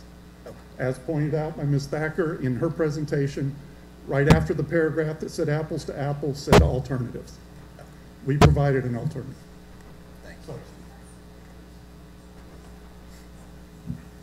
This is fun, right? Insurance 101. Yeah, well, this is much deeper than 101. I was going to say 102. 501. Yeah, and generally we don't want to do this right here, right? That's why we have insurance committees, and that's why we spend time in meetings, and that's why we go through processes, and some very smart people sat in a room and made a recommendation. But what I will say with this, we are a shared limit program. We are transparent. I do not represent the League of Cities. I have competed with them for many years. 20 years to be exact. I know them to be a fine program. There are some very smart people within the Pidgeot Trust that run the Pidgeot Trust that use data analytics and wind modeling to determine the limit that they buy for their members. And these sound bites are great in these kind of processes. What I always try to do as the insurance nerd that I am is get my insureds to look at what has happened in the past and then project that into the future. The Pidgeot program has always bought a sufficient limit for their members, and they look at it every year. They look at their spread of risk, and they pay very close attention to their spread of risk. And we have not even come close to exceeding the limit that they've purchased for their members for the last 20 years. What I would say to you about FMIT is that we have been handling the city of Ormond Beach now for 20 years, and I'm not going to say how many times they've quoted, but it's been very few, and it hasn't been recently. And Commissioner Tallon, this is indicative of how the market has improved. We are now seeing FMIT show up in coastal cities, where they haven't typically been in our area, at least, which is what I will speak to. So you're looking at apples to apples. They're both great programs with great coverage. I would ask more questions about dedicated limits, because I don't quite understand that, but I don't represent them. I don't understand how they can buy a limit. They have surplus, Pidgeot has surplus. I'm not sure what happens after the surplus. But I know Pidgeot has performed incredibly well, not only for the city of Ormond Beach, but for its members. And that's where I'm going to hang my hat with that particular carrier. And does Pidgeot tell what limits they buy, or do you consider that proprietary? 330 million of wind limit for the members. That's a shared. For 8 or... It is shared, yes. They're very transparent about that. And honestly, that's the way you get the pricing and the terms and conditions that you get. No different than a large commercial business with billions of dollars of total insured value buying 100 million or 250 million of coverage, because they can't buy $2 billion of property coverage here in Florida. So they buy what we call a loss limit. That's the alternate program that you're looking at with the 35 million. That's buying less wind coverage based on your specific risk and what we think your risk is in a particular storm year. Pick the number. But that is something, as I said before, that most insureds are kind of forced into. You don't have to buy that. Unless it's really significant savings, why would you do that and take the risk? Commissioner Tom. So yes. I do have a question Sure. for you, Steve, and for the mayor. Since we're talking about shared and dedicated, how does that affect the level of service when an event does occur in the county? And you have all these cities that, how does that affect being a shared group? No, not that does I'm that affect aware the of. level of service? We're I mean, talking about money, but that's also very important. Like Pidgeot we want to has- be the preferred. Well, I would argue that you are for me anyway. I've been on the ground the minute a claim is hit in City of Ormond, so, and I'm right there, you know. But no, I mean, each company has their own way of handling claims. And again, that's something that I would say is, I would ask whoever's been handling the insurance, if Christina were here, she could talk about the level of claims handling that Pidgeot and their TPAs have given to the City of Ormond Beach. I can tell you, I worry about that very much when a claim hits. My boots are always on the ground, but we have made sure that Pidgeot's boots have been on the ground for you. As far as shared versus dedicated limit, I don't have an answer for that question. When a claim happens, I'm going to have adjusters out here, and we're going to be working hard. So I don't know if a colleague has. I tend to agree. The shared versus dedicated doesn't matter. The way it did matter, and I'll speak to this mostly because I signed the first contract with the recovery company at the league at my last board meeting while I was chairing. So Synergy Recovery is actually integrated with the league's adjusters. They work on the same underwriting and claims platform. So the adjusters are on the ground in real time. And when you talk about right after a storm, one of the things we learned, I was on the board in 04 and 05 when we all got hit. My city got hit 3 times. By the way, the standing joke is since I left, they haven't been hit, so I don't know what that says. But part of the biggest process, hole in the process, is after a storm, your staff are all wearing 5, 6, 7 hats. They've got to roll up numbers to the county within 48, 72 hours. We've got to do this, we've got to do that. The hole in the donut seemed to be, who's going to inspect our own properties? How do we get those done? So rather than tell you what the league does, City of Fort Myers, after being hit and hit badly, with one of their department heads working with Synergy staff, boots on the ground within the first 24 hours, had surveyed every single city property within 48 hours. Done. Damage assessments, real-time photos, adjusters being assigned where they were needed at higher damage sites, because you can also agree, one of our biggest challenges is that you get an adjuster to show up and he wants to go to the building with minimal damage, and we've got to walk him over to the one that needs all the work. That's where Synergy's integration with the program. It's a third-party vendor, but it's a vendor who's taking the initial report, working in real time, so when they take the photo and upload it, the adjuster's actually at his desk able to look at it and say, go. In addition, the program includes $500,000 of mitigation coverage. We know that the claim will be less if there's enough money to fund immediate recovery. You've got to get stabilized. You've got to get tarps on buildings. You've got to get things ripped out that are wet and get dry. This is outside of deductible. That is upfront money. And the league does it different. The dedicated is more about risk. The league takes risk on the front end that makes them adjust it, but it means we got skin in the game with the reinsurance company. The shared limit tends to work with the adjusters and get the claims paid. It's just a different approach. Both work. I like boots on the ground, but both work. I've worked with standard carriers for 35 years. It works. Probably off protocol, but if I could ask Randy, I would say, how has Pidgeot handled claims for the City of Ormond Beach over the past many years? On that specific question, we have had no problems with the service from Pidgeot or from Brown & Brown. And Steve and I have had some pretty deep philosophical discussions on the need for excess liability coverage, right? So you know where I stand on that. Yep. But the service that we have had has been very good. And like I said, I wasn't at the presentation, at the meeting for the presentations, but understand that you know, both entities are well respected, well qualified, and I would expect that service by either one of them would be superb. But in answer to Steve's question, we've had excellent service. So, thank you. Question for Steve. You made a comment that the league hasn't provided or hasn't been competitive in the past, but when's the last time that the City of Ormond put this out for bid? It's been 20 years, hasn't it? No. I'll let purchasing answer that question, but we've been through many of these bid processes in the time that I've been here. 4 years, maybe 6 years, somewhere in there. I think it was 2017.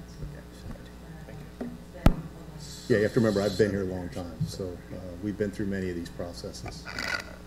And do we ever get more than just 2 bids? I mean, have we been very competitive? I mean, this has always been our struggle. We don't get a lot of, action when we put bids out. So I'm just asking Kelly, have we, in the past, gotten many bids? Okay.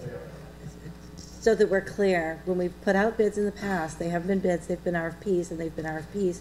Generally, I can't say in every case, but generally they've been RFPs for agent of record, right? So you stay with the company, no, but you just picking an agent? We're asking for RFPs for agent of record.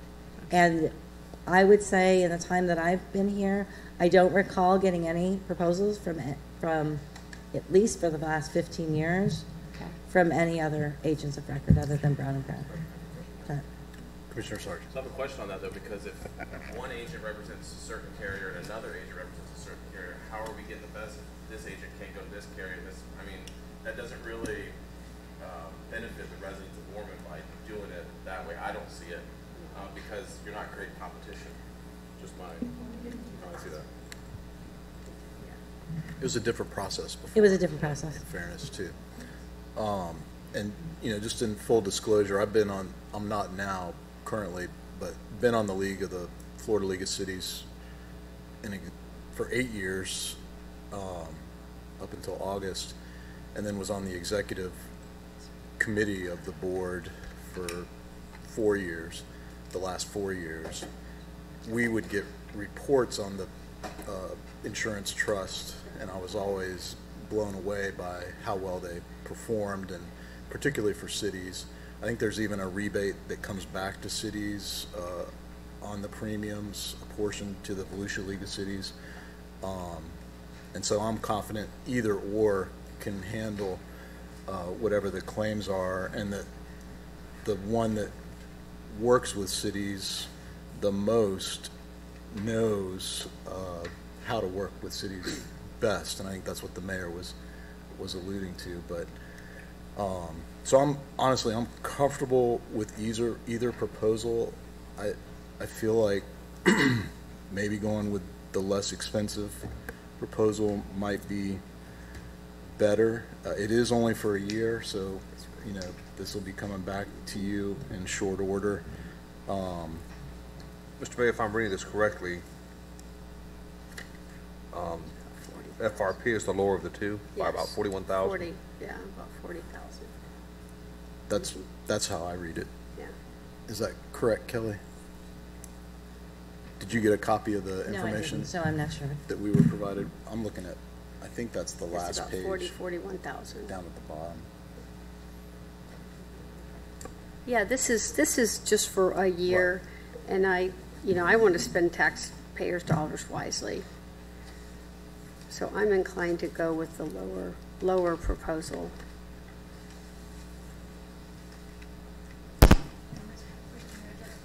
That is the 2024 $35 million limit. Correct. Correct. You got the copy as well, Joyce. Thank you. Okay. If I may, Mayor. Sure. If the commission's going to go in that direction, we need to get clarified. I haven't had a chance to look at this particular one, but I'm assuming it's the same as their original proposal, that this doesn't include probably flood coverage, and it doesn't include the other 4 coverages that were part of the memo. So if you are going to go in this direction, we want to make sure that those get included in the resolution, because staff cannot purchase those coverages without your approval. It is listed. Thank you. Listed. Okay. Mr. Mayor, I'll make that motion. Second. So moved and seconded. Any other questions, comments, or discussion? Commissioner Mr. Persis. Flores wanted to say something. Did you want to say something? You just clarified. Okay, thank you. And being mindful, this is for 1 year, and again, both companies are very well qualified, but this one's just, I say it's a little bit cheaper, and I think it's worth trying. So your motion is an amendment, if I understand it correctly, Deputy Mayor, and Randy's going to help you. Mayor, if I might. Yes, sir. A motion and second of the resolution for discussion purposes, and once you get that on the floor, then you can make a motion to amend that. So moved. Second. Okay. So now we motion to amend. Motion to amend, and it would be helpful to me and Mr. Manager and the Finance Director to have the particulars so that we'll know how to rescope this resolution. And so there's a question about the affidavit under chapter 287. So you want to make a finding or determination on that question since it was raised, or do you want to accept the staff's receipt of that after the fact as being compliant with the requirements of the statute?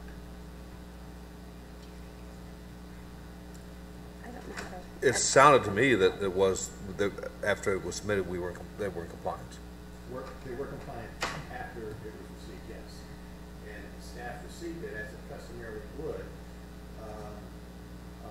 as part of the process. I think the question that Foundation Risk Partners has made is that it was untimely and therefore non-responsive, and therefore the Brown & Brown proposal should be rejected as not meeting the strict requirements of the rules, if you will.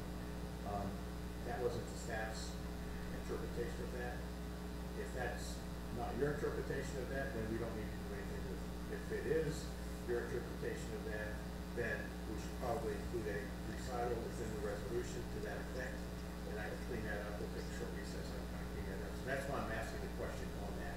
Right. Does that make sense to you, Mr. Mayor? It does. And Alan, did you want to include anything? I would include that in there, I think, because it was late.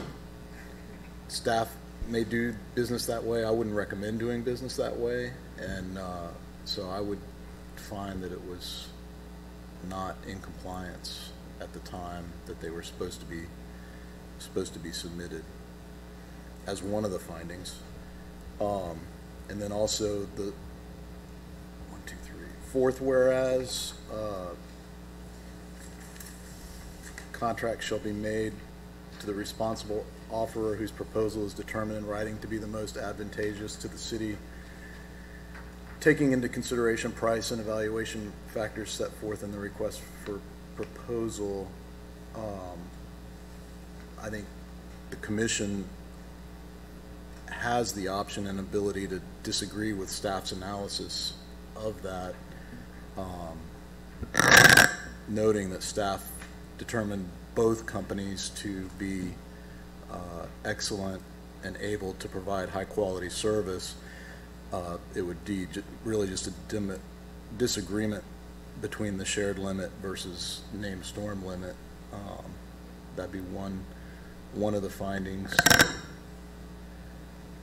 And then, you know, looking at the Florida League of Cities' ability to provide for their own, if you will, it's really incredible the way that the Florida League of Cities set up the municipal insurance trust in a way that benefits all of Florida cities, and particularly for the purchase of insurance products. There's really, I don't think there's anything like it in the nation. It's led to the Florida League of Cities being the premier league in the entire nation. They do things that would blow your mind if you sat on that board and listened to the presentations of the things that they do to benefit Florida cities, including the insurance, but other things beyond that. And so, you know, I don't know that staff's well aware of that. I had a unique perspective on that for several years, but what else do you need? What else do you need, Randy? If you can maybe take a 5-minute bathroom break on recess. Yeah, we can kind of we can get it cleaned up, and then I can suggest some changes to you as part of the amendment, and then you can make a motion and second the amendment, and then we can finalize this. All right, we're in recess for 10 minutes.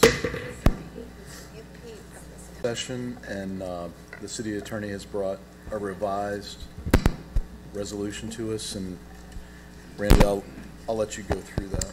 Yes, sir. Thank you very much. Apologize it took a little longer than expected.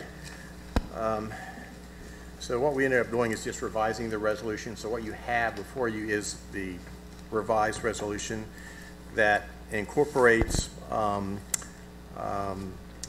the findings that the commission discussed before the break. I'll go through kind of paraphrase for you, if you will. So we changed the caption so that it reads that, here you go. It's a resolution accepting a proposal from Foundation Risk Partners Public Entity Services for the provision of property liability and workers' compensation insurance for various lines of insurance coverage, so on and so forth. The whereas recitals on the first page, I believe, are unchanged. They were general findings. On the second page, we did make some modifications consistent with the direction of the commission. No change to the first whereas recital on page 2, or the second, or the third. The fourth whereas incorporates, no change to the fourth one as well.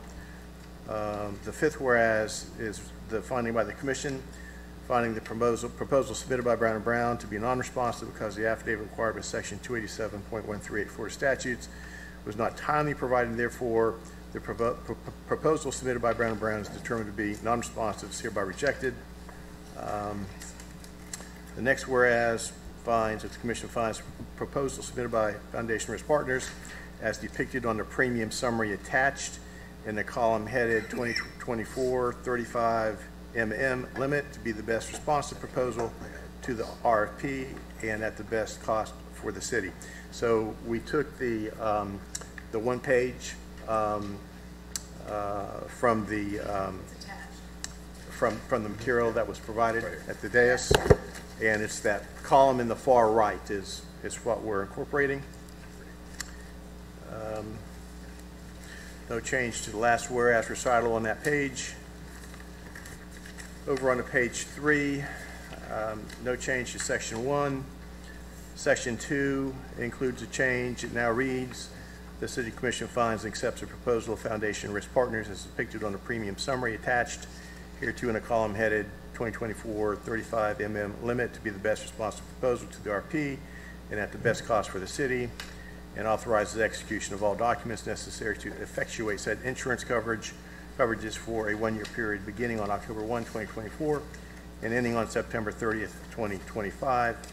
There's no change to section 3 or section 4, and that is in summary and substance the revised resolution has been prepared for the commission at your direction. So procedurally, I think the way we can handle this is there's a motion and a second on the floor for the resolution as presented by the staff. So if the maker of that motion and the seconder of that motion want to withdraw the motion in a second, that'll take us back to square one and we can start all over again. Okay. Mr. Mayor, I withdraw my motion. Okay. Second. So now we need a motion and a second to approve Susan, do we need a different number for this or just probably so, right? A different resolution number? Yes. Whatever you suggest. I think we probably should. Okay. Okay. Do you have a number handy? 161. 161. So we need a motion and a second to approve Resolution 2024-161. So moved. Second. And then, Mayor, I'll turn it back over to you, and you can run the meeting. Thank you, Randy. And Commissioner Sargent. I know that there was a handful of policies that were being taken over, assumed by the new agent. Is there anything that needs to be done from the dais for those policies? No, those were included in the resolution, so I'll coordinate that with them. Okay, I just want to make sure that there wasn't anything that, because we're on a time crunch with 10-1 coming, so thank you. Any other questions or comments? I'll just say, honestly, how uncomfortable this whole process was. You're working with people who have been customers of the city for years, people who have been colleagues and co-workers and have worked for competing industries. And before I came tonight, I had no idea how I was going to vote. And you have a certain amount of dread when you don't know. I landed where I landed based on all the information presented tonight. And I will say that I believe competition is good. I've always believed that, so I hope that this is a healthy process going forward for continued competition, because I think our residents will benefit from that. And I would just note that both companies are highly qualified, highly successful companies, and don't want to lose that in the scheme of things. Deputy Mayor Brown. If I may, I would just say I was pleased and more comfortable with the defined limit instead of the sheriff. Thank you. Anyone else? I just want to say I was very uncomfortable too, because I've known people on both sides for years, and I kind of had a sick feeling in my stomach really almost the whole night. So I just want to put that out there, that I think both agencies are highly respected, and I just want to leave it at that. Thank you. Very good.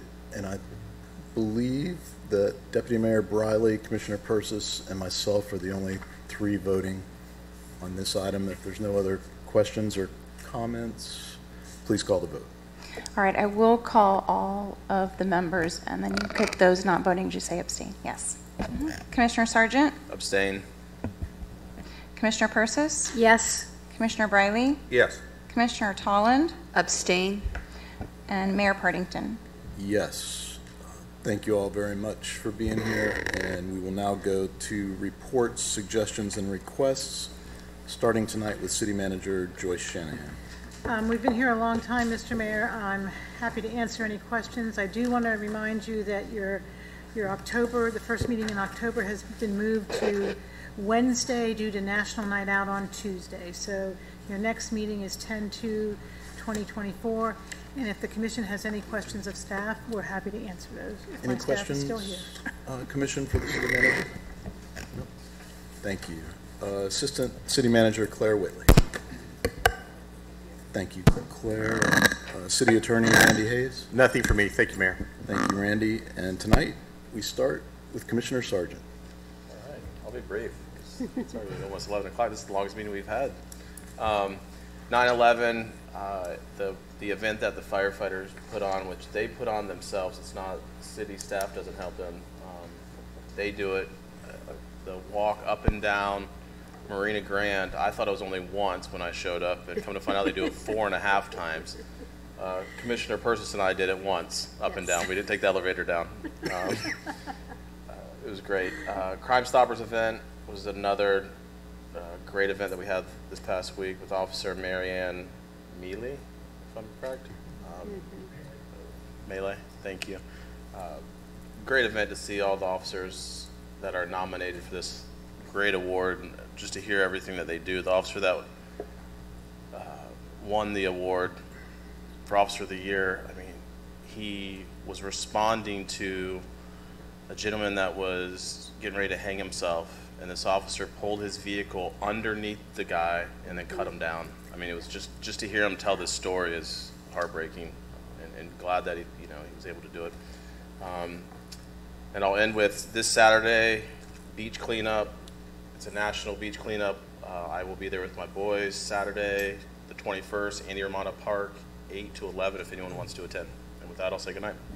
Thank you. Commissioner Persis. Good evening, everyone. I just wanted to say thank you for mentioning that beach cleanup. I've done that beach cleanup, Commissioner Sargent. I'm going to be out of town. Well, I'm going to be out of town, so I'm not going to be able to make it, but I would normally be there. But I also wanted to say I'm disappointed to say I'm not going to be able to attend the ribbon cutting for the newly renovated baseball field at Nova Community Complex. I'm going to, as I said, be out of town, but I know that's really important. We've been waiting a long time to get that field back, so it's very, very exciting. And I just want to thank Joyce Shanahan. I want to thank Sean Finley for today. We met with some neighbors on Hidden Hills, and looks like we may be coming close to a resolution for our pond down there. And I just want to thank you all so much for taking time with these people. They're great people, and you just made them so happy. So I just really appreciate that very, very much. And yes, Commissioner Sargent and I did go up one flight and down one flight. And when I got down to the bottom, my legs were shaking, and I really thought I was in good shape. But I tell you what, that is a tough thing to do. And those firemen, they had all their equipment on. I mean, and not, you know, I had no equipment on. So, but it really made you think about what those men went through that day, and that didn't come home. It was very touching. But I just can't. It was just a great experience. So I think they did a great job putting that on. And then we just swore in 2 new police officers in the city of Ormond Beach, and I don't remember their names right now, but we're very happy that they're with us, and it was a great celebration, and their families just seemed so happy. So I think it was just a great time. I love seeing our first responders and police get all the attention they deserve. And thank you, everyone. Have a good night and be safe. Thank you. Commissioner, Deputy Mayor Briley. Thank you, Mr. Mayor. I won't be long. I concur with Commissioner Sargent on the Crime Stoppers dinner. It was a very nice event, and congratulations to our Officer Melee, for being nominated. I also attended with Commissioner Persis and Commissioner Tolland the swearing in of our 3 new officers. 2 were there, 1 was apparently absent. We want to welcome them to our Ormond Beach family. It was kind of nice to see Sean Daly and Doug Thomas here this evening. It kind of brought back memories of the old planning board from about 25 years ago when we all served together. And you know, it was just neat. I was approached again by a resident today in regards to if there's any interest from the City Commission. I'll just throw this out there. I've already sent a letter. If there's any interest in sending a letter on to the state as a commission regarding the paving of the Tomoka State Park roadway. So I'm not interested, only because it's been... it's state property. There's really not much we can do about it. So, well, and it's 12 years too late. I mean, they started this process 12 years ago, and nobody could have found out and maybe brought the objection to the appropriate governing entity at that time. That's one of the bigger problems that I have with it. I mean, the contracts have been let. I think all the design work and engineering has been done. And so for us, we never tell state parks what to do. Even ones that are wholly within our city, I don't believe we've ever had any planning or other kind of authority over a state park. Well, again, it was requested by a resident, so right. I'm just passing along. Yeah, and I mean, if we did, we'd be extremely busy every time a resident requested something that 50 people wanted out of a city of 45,000 people. We'd be chasing our tails trying to get those letters out fast enough. And to what effect? Agreed. I think this is one of those that just kind of hits home with people. So. Understood. Thank you, Mr. Mayor. It's up to you. I am not in favor of that. It's not our jurisdiction. I just don't think that staff needs another task on hand to write another letter. I don't see the validity in it. And I think the residents need to go to who can make that decision. It's already been made at the state level, and I just don't think we need to send letters for every single thing possible. Thank you. And Commissioner Tolland stated her well thought out and actually researched opinion last time. That was the other thing. I really don't have enough information to launch the attack without having maybe a workshop or something like that, but it's already so far down the road that the only thing that could possibly be why we would want to do it is to ask the state to consider more of a permanent permeable surface product, because the residents were complaining about flooding, but I don't know if there's any validity if you put a road 1.5 mile paved, it's really going to affect the flooding. So I'm okay with let the state handle it and let the folks deal with the state. If it's, you know, it like you said, Mayor, it started a long time ago. It's already been appropriated. It's already in the works. And they did say that they were going to have that historic oversight to protect the land. So I'm okay with it. Good deal. Anything else? So my Deputy comments. Mayor? No, I'm good, thank Okay, you. we'll go to Commissioner Tolland. Yep. So I will not be redundant, and I know that I am notorious for talking a lot, but I will be quick. I want to congratulate Evelyn on her meaningful career and wish her well on retirement. I'm sure we all do that. And I also want to congratulate Mr. Leek and all the legislatures here, for serving us well in our community. I did attend, you all didn't mention, I'll mention the things we didn't talk about. I attended the Volusia City Elected Officials Roundtable, and we heard some really interesting updates from Advent Hospital and from Halifax, from the Florida Department of Health and SMA. And I just want to say that, we're very blessed to have these organizations in our community. They all are doing a stellar job addressing the needs of our residents. There was also a discussion on how on and off beach parking will look, and that is starting October 1st.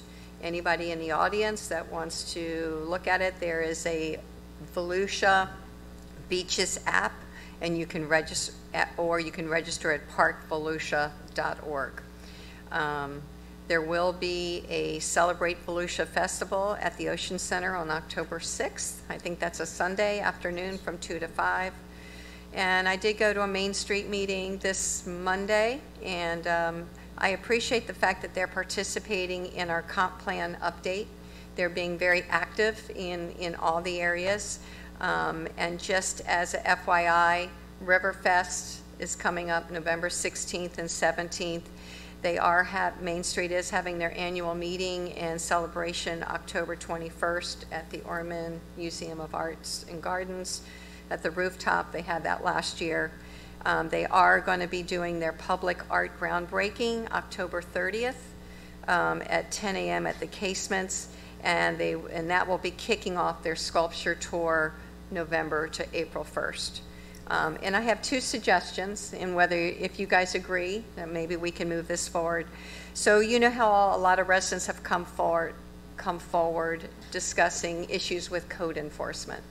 And we've talked about it a little bit, but not a lot. So I'm wondering if a pretty easy way of at least letting the residents know we care, and maybe adding some education to all of those that have moved into our community new, is do some social media news blasts of what's allowed, what's not allowed, like boats aren't allowed in your driveway, or did you know, so it's not like a specific person we're pointing out, it's kind of a generic thing. If you guys think that's a great idea, maybe staff can talk to Jen. If you don't, that's fine. All right. Can we do target marketing? No, we can't do target marketing. I'm good with that. Where's Jen? She's not here. Jen. What do you think? Anybody else have any other comments on that? I'm going to think about that Okay, too, 'cause I'll bring it up again, and then it's you guys different can say what you really neighborhoods. think. You go through different neighborhoods and you see different things. Yeah, that's true. All right, and the other brainstorm idea I had is I was driving today on Granada, and I was thinking about your mulch, Commissioner Sargent, that you absolutely hate, and all the rain and how it falls off, right? So I just did this in my yard, and it was very easy to do, and it's containing the mulch. Is you use that very thin black trim that doesn't stick up. If you install it correctly, it's very indiscreet, keeps the mulch up in the medians, and it could be a good fix for now until we take all the mulch out and put native plants everywhere. Is it plastic? I'm teasing. Oh. Anyway, it's just a thought, and you all can decide if you think it's a good idea or not, but I'm trying to just help you out. And with all of that, I will say good night.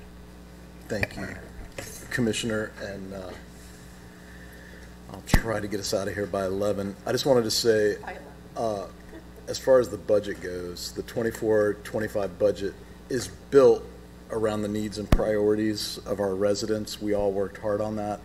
It ensures that Ormond Beach continues to be a safe and welcoming place for families and businesses alike. A major focus is on public safety with investments in the design of a new police department and emergency operations center and the addition of 9 new police vehicles to keep our community protected.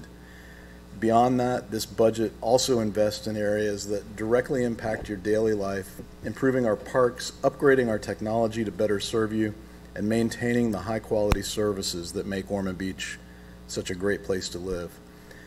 As a city, we're committed to using these funds responsibly to enhance the safety, services, and overall quality of life for everyone in our city. And cities suffer inflation just like individuals do. So Ormond Beach is no stranger to increased costs. We've held the line and held the line and held the line on taxes, any kind of increases, but at some point you have to make adjustments. And I would point out, even though this year is an increase above the rollback rate, the rollback rate is a funky calculation, and sometimes the rollback rate can be a huge increase in taxes, but by state law it's not defined as one in that particular situation. So you know, that's the one argument. The other thing I would point out, and I'm using Jim Cameron's budget report chart, that Ormond Beach is the lowest proposed rate for 24-25 at 4.09 of all of the other 16 municipalities and the county, except for darn DeBerry. Every year they bring in so much revenue from that power plant. Well, good. And no police. Good for their residents. Yeah, that's 3.40 is their rate proposed, and that's up, you know, really adjusted for inflation from 2.77 last year, or what would be considered the rollback rate. So I think our staff really does do a phenomenal job trying to keep the taxpayers' dollars in mind in every decision that they do make, and I just want to point that out. Every once in a while, you do have to have adjustments, and there's continuing pressures associated with all of the things that a city is expected to provide. So I'll leave the budget at that. Congratulations to y'all for getting that done, and thank you to staff and all their hard work and making sure it came together this year. The firefighters, men and women who walked on 9/11 Remembrance Day, really incredible. 50 pounds worth of gear, 60 pounds worth of gear, up and down 100 and some steps, just mind-boggling. And yeah, God bless them for that and for what they do every day. Really, police and fire, being ready to serve at a moment's notice, 24/7, 365. And with that, we are adjourned. Thank you all.